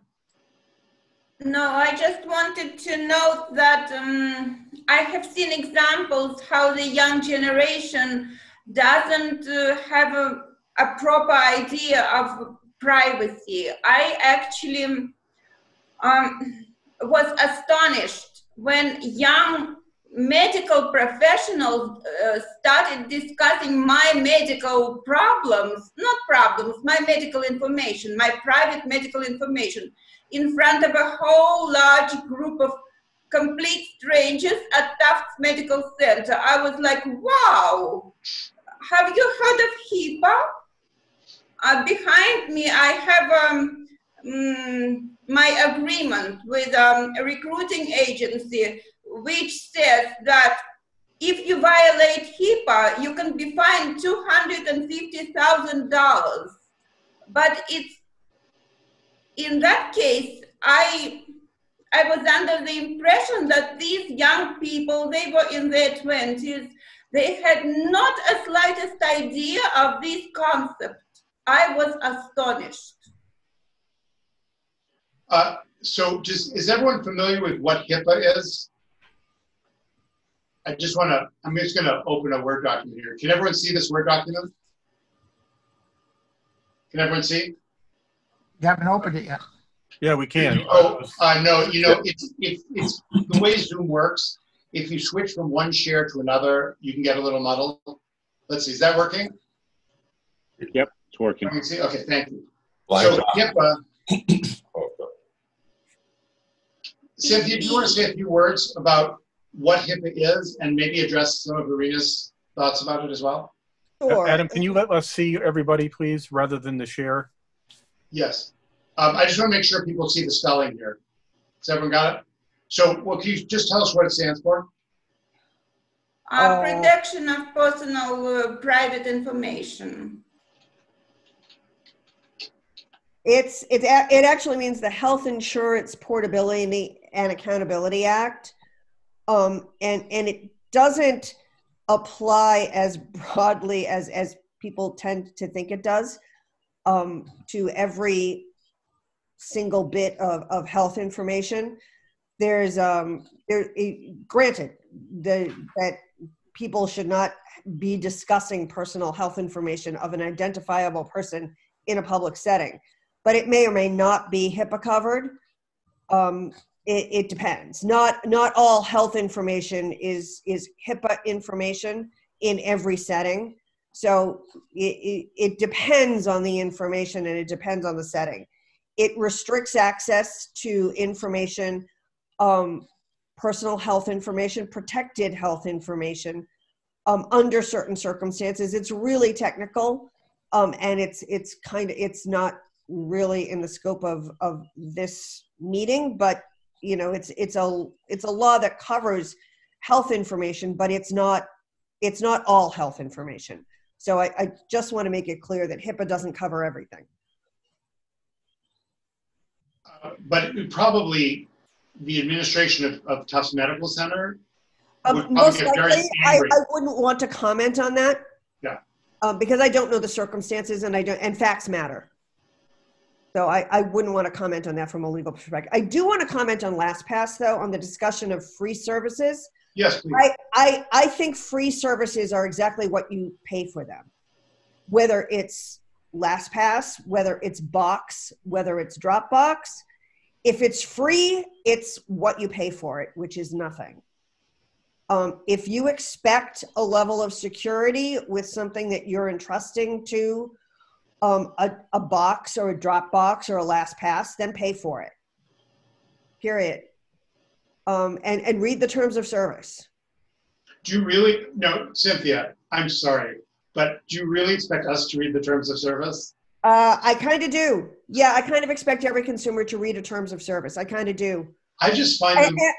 Or don't be surprised when something happens that is within the terms of service. I guess my expectation, we joke when we install software, we say your firstborn child now belongs to Microsoft. I think that when I look at those terms of service, they're always extremely one-sided and unreasonable. And I guess my feeling about it, as a computer professional, I don't read these terms of service, but I do try to have some sense of what my vulnerability is. And that's what I'm urging everyone here to do in thinking about these free services. I do want to suggest that a hybrid can be very effective. For example, we have a company that is an insurance company that needs to share a lot of passwords. So Cynthia, they're in a slightly different situation than your firm, where you have like a single password that gives you access to everything you need. In their situation, they're required to be able to log in to many different company websites because they're agents for many insurance companies. And it's just part of their legal requirement. They have to do it as part of their job. So we came up with a hybrid form between free and open source. And the hybrid was, we use a local program with an excellent reputation, KeyPass, that stores the passwords in a single file. We then take that file, and the file is impregnable. It's got AES 256 encryption. You could post it on the internet, and it's not something any reasonable technology could crack. So you take that file and you put it in Dropbox, which is a low security sharing system. Then you have the different people in the different locations attached to that Dropbox and use this file. But they're using it on their local machine. They're not in any way exposing that file to use by someone who breaks into Dropbox. And you have the benefit of Dropbox's spread with the security of a local program. And I think that kind of hybrid solution may be something that is really helpful to all of us when we're struggling with this.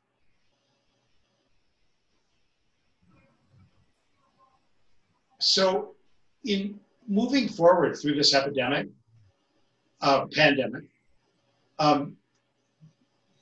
Cynthia, do you think that people are going to be working at home for a really long time? And do you think, one of my customers who's a bond trader, he got on the phone, he was all excited. He said, you know what? We can do this. We've been having meetings with 70 people. We've been trading all the bonds. We're doing fine. You know what? We didn't need those offices. We don't need those high-rise offices. I'm telling you, when this crisis is over, you're going to see a big change in the office market. all of us people who went home, we're going to stay home. What do you think, Cynthia? I think we're going to see a real sea change in the future of work. I wouldn't be surprised if there's I think about my office and looking out at the landscape in Boston and thinking about all the new office buildings that are going up and thinking, wow, these could be really empty in a year or so. They're really empty right now, but I mean, they could be really empty on a more permanent basis. And frankly, as an owner of, I'm a partner, so I'm a part owner of this firm. I'd be kind of happy if we'd reduce our real estate exposure.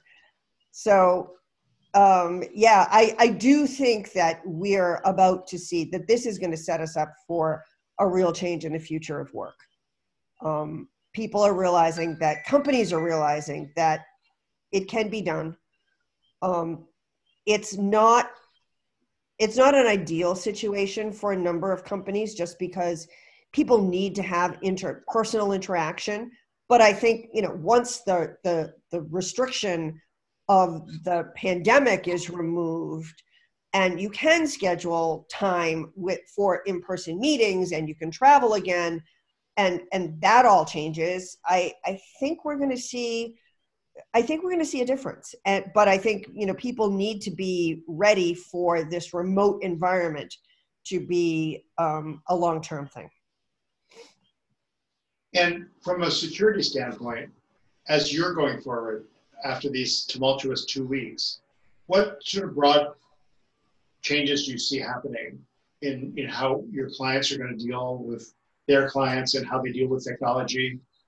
What are some of the broad issues? Yeah, well, I'm thinking that, security it's a lot of my general counsel clients are thinking about it, but it's way over to the side of the myriad of issues that they're dealing with in this environment right now. I think it will start to bubble to the top, and the overwhelmed IT folks, God bless them all, who have rolled out this new remote environment in 2 weeks, when ordinarily it would have taken them months to do. Now we're suddenly going to start to turn to the blocking and tackling, and their day-to-day of looking at logs and looking at anomalies and seeing, oh, excuse my French, shit, what is this? We've been under attack for the last week and a half and didn't realize it, because we didn't have enough time and enough people to look at this. I think we will be coming into a phase where people start to realize and start looking at their environments and looking at anomalies and realizing that what they thought was normal is really an anomaly, and there will be, we're going to start to have numbers of reported incidents and breaches, in addition to all the other crap we've got going on. Right, because one of the questions I'm wondering about is, and maybe I want to throw this question over to everybody, is... Irina has a comment, by the way. Say again? Irina has a comment or question. Irina? Go ahead, Irina. Thank you, Steve.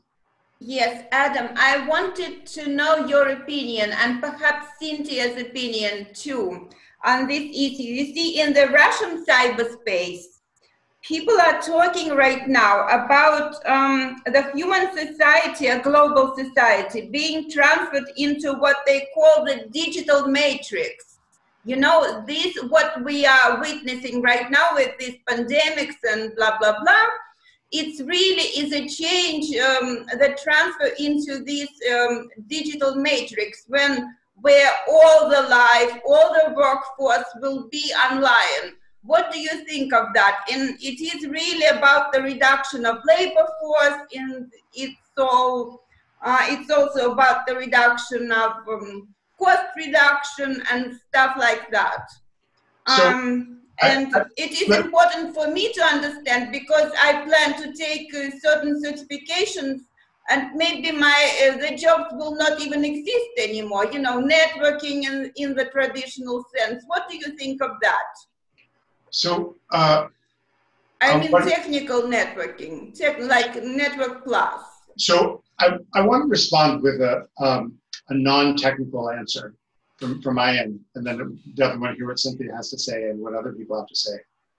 I think this crisis that we're in, the pandemic crisis, is actually part of a much larger crisis that we've been in for a long time, where the question of and I want to make a reference. I'll put it in the chat to everyone. It's a book by Shoshana Feldman, who's now a retired professor, but when she wrote this, she was an up-and-coming professor. Shoshana Zuboff, sorry. I think she spells it this way. It's called The Age of the Smart Machine and the Future of Work and Power. It's called The Age of the Smart Machine. The Future of Work and Power. And I think it's really relevant for our group. And we might even be, Shoshana is local. She's a retired Harvard professor. It's wonderful if she could come and talk with us. This is a very moving book. She was an academic professor when she wrote it, but it was actually, I think, had the quality of a good novel. So what she did was she went into organizations before and after they had automated. Before and after they had been, one of them was an insurance agency that did use paper files and then turned to cubicles and computerized technology. One was a bank, and the one was a company that dealt with like ore retrieval. It was like an industrial company. And what I want people to read about when you look at this book or when we talk with this professor is this is a heartbreaking book.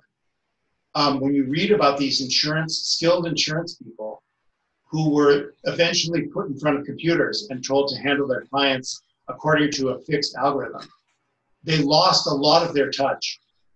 So that was one of the stories that came through. Another one that really stuck in my mind was the vice president of this Brazilian bank that computerized. And he smiled and he said, I'm vice president of this bank and I'm going to computerize it. That's my mandate and I'm going to do it. But I want to tell you something before we do it. My bankers, if you hand them a ledger, they will spot a forgery in 5 seconds. They won't be able to do it after you do this.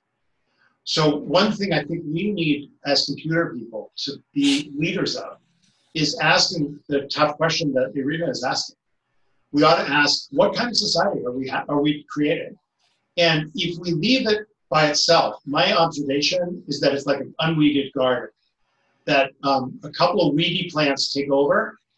I won't mention any names, but certain companies might take over and control the economy. Certain people might take over and control the political economy. I really urge us to take a strong role in creating a world for our children, for the people who are coming up, where they'll be able to do meaningful work that will really help people, and we'll have an economy that supports that. So I want to pose that as a challenge for us as a users group and as people. And then Cynthia, do you want to weigh in on this as well? Whoa, that's really deep. I've been thinking about the future of work for some time, and I have clients that are, in the artificial intelligence space, machine learning, that could displace many professionals in the technology world, not just line people, but professionals in the technology world. And we do have to think carefully about that. I'm going to look at this book. Thank you, Adam. That sounds like a great suggestion. It sounds like good reading for right now. We have a big job ahead of us, I think. So we gathered here to talk about the pandemic. 1 second. Excuse me a second. Yes. Irina, was your question answered? Did you feel yes, but not quite. You see, since this is a technical networking group, I would like, I learn here, and that's a big plus. but I would like to get a sense of direction. You know, of course, I attend webinars and very high quality webinars, but I'm trying to understand, does it really make sense for me to get certified, to continue learning? You know, will I be able to get a job? Or I think it's a great question, and I want to give my plumber answer. I want everyone to raise your hand if you know a really good plumber who is sitting around without work right now. Not this week, not during the pandemic, but aside from the pandemic. Does anyone know any plumber like that? I don't know any plumber like that. So my advice to everyone, and it is part of my job to give job advice, is be indispensable. Do something that's really worthwhile, that people really appreciate, and learn to do it really, really well. Is Harry still with us? It looks like Harry left. But Harry teaches people, unless I'm mixing this up, Harry was teaching people the business side of architecture, I think. Right. Was that Harry? When he introduced himself? He was teaching architecture students at Mass College of Art how to actually, no, it's not, it's Will Roberts. It's Will. So Will, what you're doing is also a critical function. So, and Irina, I think talking with Will and finding out about his course, it won't apply directly to you, but I think we all have to take responsibility for the business side of our work. So my advice to everyone about employment is don't let someone else control your employment. And I want to tell you a weird story. So as I mentioned, I'm Jewish, and my ancestors came over on the boat to Ellis Island. And if you read Irving Howe's great book, where he talked about people coming, my people coming to America, to the Lower East Side, it was a very weird phenomenon. My ancestors were rabbis, scholars, philanthropists, industrialists. They were not peasants. They were people who worked really serious jobs over there in Eastern Europe. When they came to the United States, a lot of them became diamond merchants. They sold stuff. This doesn't make any sense. Why didn't they get jobs in the insurance industry? Why didn't they get jobs as middle management? They were qualified. They had the skills. Their language skills were often excellent. It turns out there was a really good reason for it. They were really smart, and they recognized that there was rampant anti-Semitism in American corporations. That if they tried to play golf with these people, they would never be accepted. And they said, look, if you sell something, it doesn't matter whether someone likes you or not. They want to buy the thing from you. And so one of the pieces of advice I give people is craft your profession so that people need what you have to offer, even if they don't like you very much, even if you're not like you're buddy-buddy with them, and find a way to be helpful to people, including people from a real diverse background, and make sure that the craft that you offer is not dependent on a particular class of people. So one of the ironies is people often ask me, you know, you're in the computer industry, why don't you have, you know, a yacht?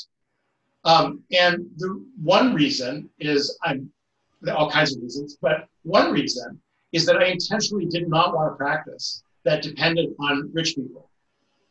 And so my advice to everyone from a business standpoint is diversify your practice, diversify. So if you, Irina, for example, suppose you get a lot of certifications and you go to work for a big company, and one of Cynthia's clients figures out how to automate what you do. You're out on your ear, and no one is going to care in that company. Like, one of the problems is that compassion and loyalty and the sort of stuff that was much, much more prevalent in our society until recently does not exist. So my recommendation is try to create business relationships with people you actually know. Does that answer a little bit, Irina? Yes, thank you. Very well. Thank you very much. Will, do you want to comment? Yeah, I'm unmuted here. I just want to, a couple of things that struck me about that. At one point, my wife was working with the resettlement program for a Jewish organization who were resettling Russian Jews.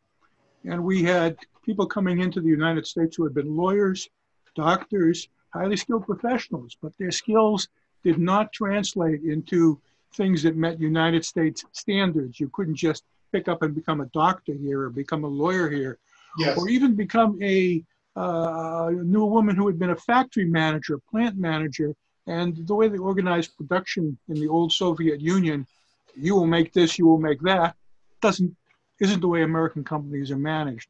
So translation of skills is very important. I think the other thing I want to pick up on that you said, Adam, is what happens in physical space. We're here in this kind of virtual meeting, which is wonderful, but a lot of stuff still goes on in the physical world.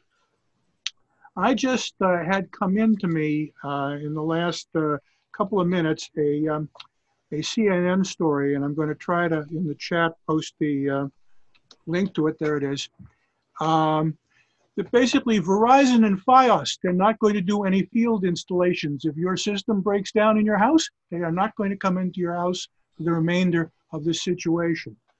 So what do we do when we have parts of the physical world that we can't manage virtually in the computer world?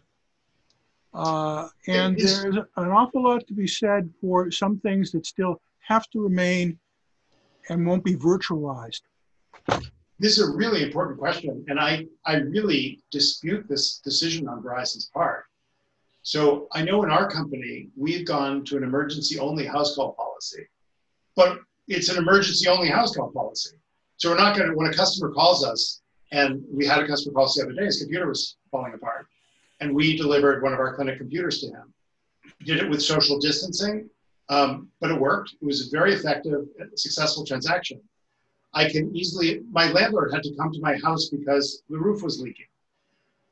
We ranged, so I was at least 6 feet away the entire time he was working. It is possible to do this kind of work with good social distancing, to have hygienic processes before and after. Well, I think if you read the Verizon release, they said they are going to deal with emergency situations, but the fact that you can't get HBO is not an emergency.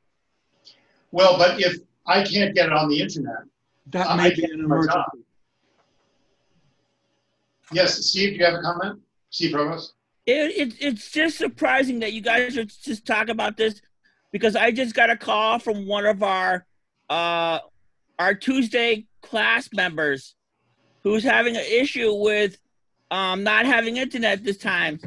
And Will just posted that particular thing, which answers the question, because I was going to actually help call him and talk to him over the phone when we're not in this particular area, and help him out with his phone and with his internet. So I'm thankful that he just posted this when he did, because I was going to help him with his internet. But now that Comcast is not going to help him, get his internet back, because he needed to get it, have that internet for the class. Well, the good news about these services, a little less with Fios, but certainly with Comcast, is that delivery services, there's social distancing delivery services, people are delivering stuff. So if something goes wrong with Comcast, it's usually your device. It's usually not the cabling. It's very rare once the cabling's in place for there to be a problem. So if somebody's modem breaks, you can order another modem. And Martin and I have talked extensively about backing up your equipment. So I think this is a good moment to say to our group and also to our larger culture, having backup stuff is really, really helpful. And I urge people to think about this. Think about what would happen if your modem died. And now, because of the delays and issues, this is going to be a harder problem. And so I do want to say a few words about this issue of illness. This pandemic is partly a logistical nightmare, but it's also a very real nightmare for people. People are really genuinely getting sick, and some people are dying. And I want to point out that, and I'd be very curious to see how this plays out, Cynthia, in your practice. In my practice, a lot of our customers run their own businesses of one kind or another, and they often hold a lot of stuff in their heads. If they died or became incapacitated, it could cause a lot of trouble to a lot of people. And so one of the things I want to urge people to think about as you're helping your customers is to make it part of your practice to help people prepare for an event like that. And I want to point out that our profession is unusually well positioned to do so. One of our stock and trade is password management. If we can help people have good password management, so they can then give their password safely to a person if they're sick, and that person can get into stuff. It can make a huge difference. So I really urge people to be thinking about that. Cynthia, do you want to comment on that and how that plays out in your practice? Yeah, we're starting to see these issues, especially with our startup companies that we're working with, where there's most of the institutional knowledge resides with the founder or with one or two founders. And we're starting to encourage founders to ensure that their knowledge base is either uploaded to a secure cloud service provider, or that their knowledge base is recorded somewhere, so that in the unfortunate event that one or more of them were to fall victim to this, that the company could continue in its current state. And lots of we're starting to see investors inquire into this, because we represent a lot of startup companies, but startup companies that are still in search of investors and financings. And that is becoming a question in financing interviews and some of the diligence discussions is, what's your succession? What's the planning? What is your disaster recovery plan in the event that one of you goes down? That's amazing. And are people responding well? Are your customers, No. responding well to that? No. No, they're not responding well. If you've worked with startups and you've worked with incredibly brilliant founders of companies, they don't react well to that. Because they think they're indestructible, or because they just feel it's impractical? They just feel it's impractical. They don't feel they're indestructible. They just feel that this kind of backup is impractical. Well, I'm curious about this. I mean, I'm just thinking, say Jeff, I think his name is Jeff Yuan, who's the founder of Zoom. Yeah. Is it Eric or Jefferson? So can you give us some flavor of how one would upload your brain in that way? Like what? Well, a public company like a Zoom, they have to have contingency planning. They have to. And it's disclosed in their publicly filed documents that they have contingency planning. They have, they've got backups for backups for backups for backups for their executive suite. They are not reliant on a single individual. They wouldn't have a publicly traded company if they were. I see. So even though like Google's character is very influenced by the two founders, if they departed, Google's set up in a way that Google would still be Google. Yeah. Steve, do you have a comment? And then Will? I'm just mentioning that my organization, Boston Project Rebound Reentry Services, is actually we've only been around since the later half of 2018, and still just a little over a year old.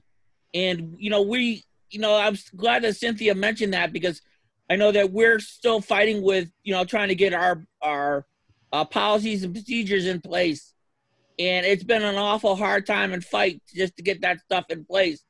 And I'd love to hear meet with Cynthia off record and see what she can do to help my organization in a lot of the stuff that she's been mentioning throughout tonight. I second that. I mean, I really think that, I just want to emphasize, I think our role as computer people includes dealing with this succession issue. I think we're first responders on this issue, and we should take some responsibility to help our customers recognize how important it is. Will? In the class I teach, which is management for people running an architectural firm, and most of these firms are not public companies. And many of the firms are built around the talents of one individual or two individuals. And so this issue of succession is quite important. Difficult to talk to a bunch of 20-somethings who are in graduate school who are just beginning their career. And I tell them, you ought to think about it, because not only is it to the end of your career, but what about your boss or your boss's boss? What's going to happen to your firm when that principal is no longer there as the sort of star of the whole thing. There's been quite a bit written about looking at different firms, some of which continue, and we see firms that have architects' names on them. The architect died 30 years ago, and the firm is still continuing and has a style. We have other firms that the minute the principal dies, the firm disbands, it never gets its footing again. So it's very, very important to think about, and it's very difficult to discuss. It's like discussing death with your own parents. It's not a pleasant conversation, but it's one that needs to be had. And I don't know where the IT and data professionals come into this, but an awful lot of what people are these days becomes contained within their digital footprint. Files they save, things they have access to, things they know about, contact lists, goes on and on and on. Thank you. That's really helpful. Martin, do you want to add? One thing I'm trying to bring up with clients, although many clients don't even bother to keep track of their passwords, but I'm at least writing about it in my newsletter and talking with folks like Adam about this, is the password chart. You know, while it's not everything that you're talking about, it's often, as Adam likes to say, the keys to the kingdom. You know, whether it's banking or credit cards or retirement funds or corporate level stuff or business level stuff. You know, the idea that if you can keep track of your passwords, which is good for you while you're alive, but B, if you become disabled or die, whoever is either managing your affairs while you're alive and perhaps incapacitated, or after you die, it'd be a huge boon to have your current passwords, or at least a reasonable facsimile thereof, because to reset everything is a huge chore. Or to get Comcast to give you access requires a death certificate and finding the right department, et cetera, et cetera. So having some idea of whether you call it succession or good record keeping, or the executor having a copy, or at least knowing where to get the copy of your password chart is at least a start in partly having the conversation, but it also can be a little less emotionally upsetting than talking about all of the consequences of your dropping dead or becoming disabled. My dad was a life insurance salesman, so I grew up with, talk about wills and trusts and power of attorney. Not that I really understood them, but I don't know if other people have this experience with their parents' professions, but I was relatively comfortable with, Dad bringing this up from time to time. Not to mention, chatting about his work. And actually, ironically, now I actually work with a number of insurance agents. So I can relate to them pretty well, not about the death issue directly, but at least in terms of... Karen has a question. Thank you, Martin. Yeah, Karen? Can you hear me? Yes, we can. I was, it's delayed. Actually, hold on, I muted the wrong one. 1 second. Go ahead, Karen. I had muted her. I'd taken care of the muting. Can you hear me? There really we well. Go ahead. Okay. I was saying that I think the exit plan is a lot like, it is much like developing your own business plan. It's your plan A, B, or C. Like your plan A is, this is my business. Plan B is, well, what do we do next? And I don't know what you say when somebody dies, but maybe it would be plan C of, well, you've got all of your passwords together, because there is that, Cynthia, I don't know where to go with that thought, except I was very surprised that Cynthia said that there were a lot of people saying that they didn't really want to do, they didn't want to address what to do, all of that. It shocks me. But that's why. I mean, it's kind of obvious. There are many people who don't have basic estate planning documents. I mean, I know people who don't have a will, never mind a business plan for succession. So I don't think that should be surprising to anybody. I guess it's not that. I'd like to talk about that. We're shocked but not surprised, or something. Yeah, not. Yeah, you see it firsthand. That's all. Yes. So we should wrap up in a moment or two, but I want to say I usually like going forward from a meeting with a bit of a mission. I want to urge everyone to take this conversation really seriously. I think we covered a lot of different ground and some of the basics of making sure that we're using Zoom and other programs responsibly and helping our customers do that. And I think the issue we've gotten to at the end here is a much larger issue that goes beyond the pandemic, which is we're actually more important than we think. I think when in some ways computer people have been thought of as being, well, they're just these computer people, they're sort of part of society. Our computer stuff has gotten so woven into our society so that now, I think the thing that I finally realized this was I was at a gas station and the gas pump rebooted into Microsoft Windows. And I just realized, oh my God, it's everywhere. It's in the intensive care ward, it's everywhere. And that actually puts us in a position of great responsibility, and Lauren even more, because you and your friends and your colleagues are going to be responsible for the mess that is here. I want us to work on this so that Lauren and her colleagues have an easier time.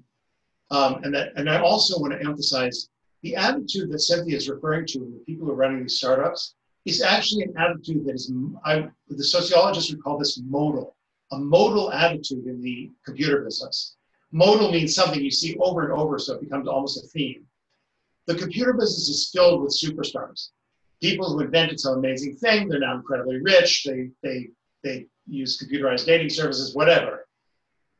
This is very opposite of what a lot of us were raised in. A lot of the people here, and I know a lot of people here very well, we were raised in a computer world that was really different, where helping other people was really the really key issue, where loyalty and connection was really important. The ethic of you're a computer person, someone's emailing you with a problem, you get out there and help them. This is contrary to the ethic that I think is very dominant in our media and very dominant in the way a lot of our computer companies work. If you see the way these large companies treat their customers on a one-to-one basis, I get really, really angry.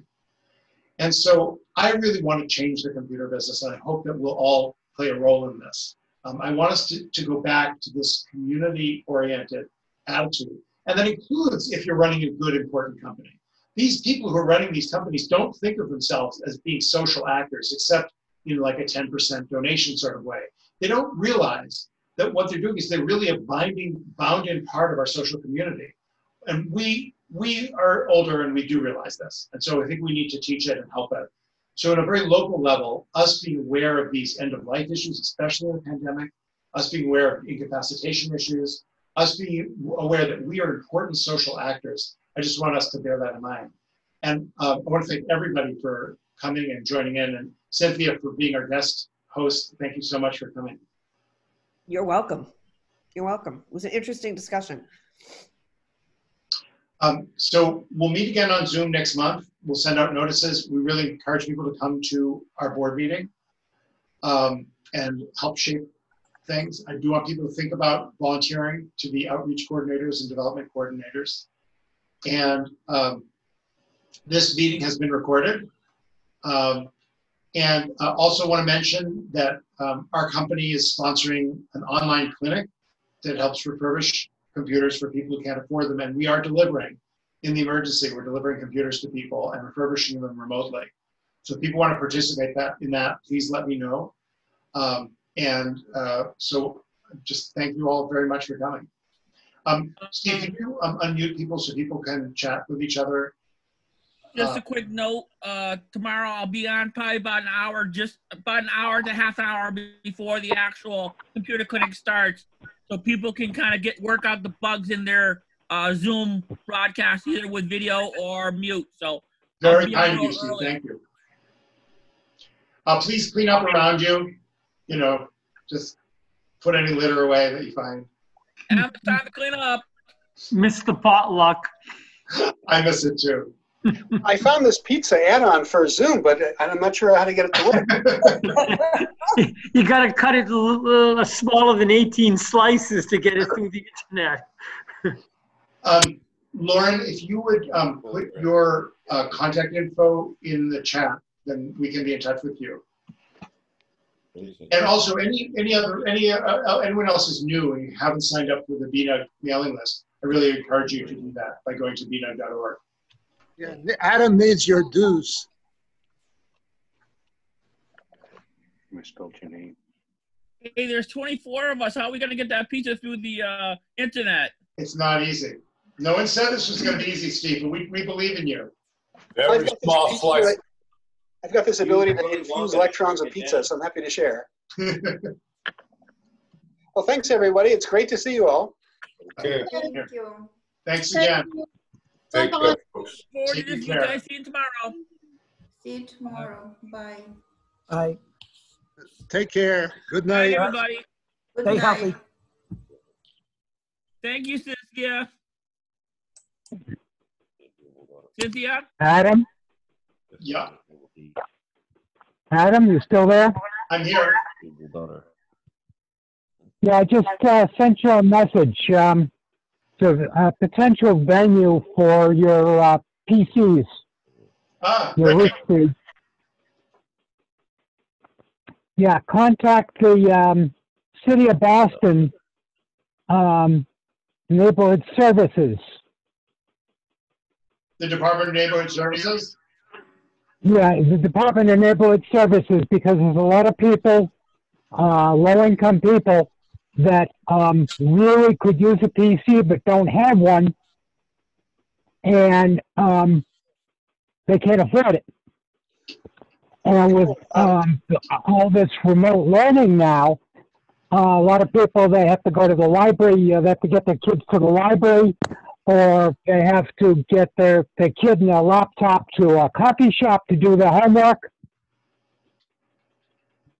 Adam, in that vein, if you look at the list of essential services in the governor's website, press release, I can send you the link. You scroll all the way to the bottom, there's an application to say, can my business be declared an essential service if it's not one of the ones listed above? Okay, Steve. And maybe, you know, Teresa's logic is a way to, you know, push at least the clinic element. It's really interesting. I think in some ways being an essential service, I think one of the effects of that is allows people to meet in person because it's an emergency. I guess my feeling about it is that I'm quite happy not to be an essential service. I hope we'll be a service in operation. And actually, I'm trying to set a bit of an example of showing how you can keep doing stuff and just and you can try to be creative and find ways of doing stuff under these difficult circumstances. But I do agree with you, and there have been grants for businesses that are suspended, and I really urge people when it makes sense to apply for those. Charisse, I wanted to suggest, if you wouldn't mind, could you let them know about us? Could you tell them about our clinic? I have to drill into the city hall and figure out which office it is, but shouldn't be a big deal. Yeah, I think it'd be great if you let them know. Maybe about now us. is not a really good time to do that. Do you think? You can't go in No. person. No, you're talking virtually, right? Virtually, call them. Yeah. Good. So, Marty and Lauren, thank you so much for joining us. Yeah. Great to have you. So, Lauren, we'll be in touch about outreach stuff. And okay. Looking forward to learning more about what you all are studying and whether your computer science professors are teaching you the correct things or not. Yeah. Lauren? Yep. Hi, Steve. And the other outreach person. I'd like to touch base with you just so we can knock heads together and see what we come up with for some stuff we might want to do for outreach. Okay, sounds good. Great. So if And teaching about computer security. What's that, Sharice? And teaching about computer security, the importance of computer security. Yeah. Sharice, it seems like you're talking very close to the microphone and you're coming across I'm not. muffled. You're not? I'm not. All right, well, what do I know? I'm just saying you're coming across kind of muffled. That's all. We can still understand. Yeah, well, the microphone is in my headset in one of the speakers. Got it. Yeah, and this issue, I've had to deal with this issue in so many ways about how people sound, how people look. But I want to tell you about a lovely coincidence. I'm in this Jewish men's group where we're making a video invitation to the larger group. And so I was standing here with the window. Martin hadn't helped me yet. And so I had my bright window in the back. And they were saying basically, Adam, you look awful.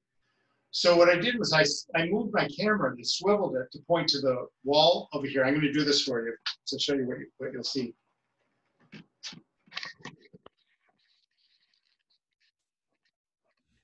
So I swiveled it over to do this wall, and I went over and stood over there.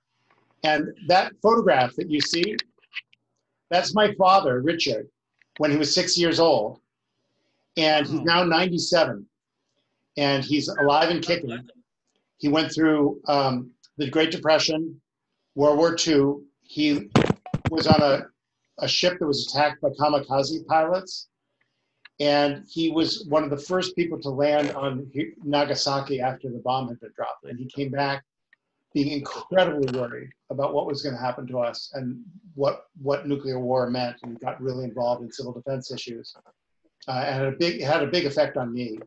But what had an even bigger effect was this person who is just filled with energy and caring for other people, and a true community member. So I was really delighted that when I swiveled my camera, people could see my dad. So the Zoom revolution has some really positive points. His name is Richard. All righty then. Well, thank you all. Well, pleasure to meet you, Richard Frost. Thank you very much, Sharice. I'll pass that on. I hope everyone has a lovely evening. I'll leave the meeting running in case people want to chat.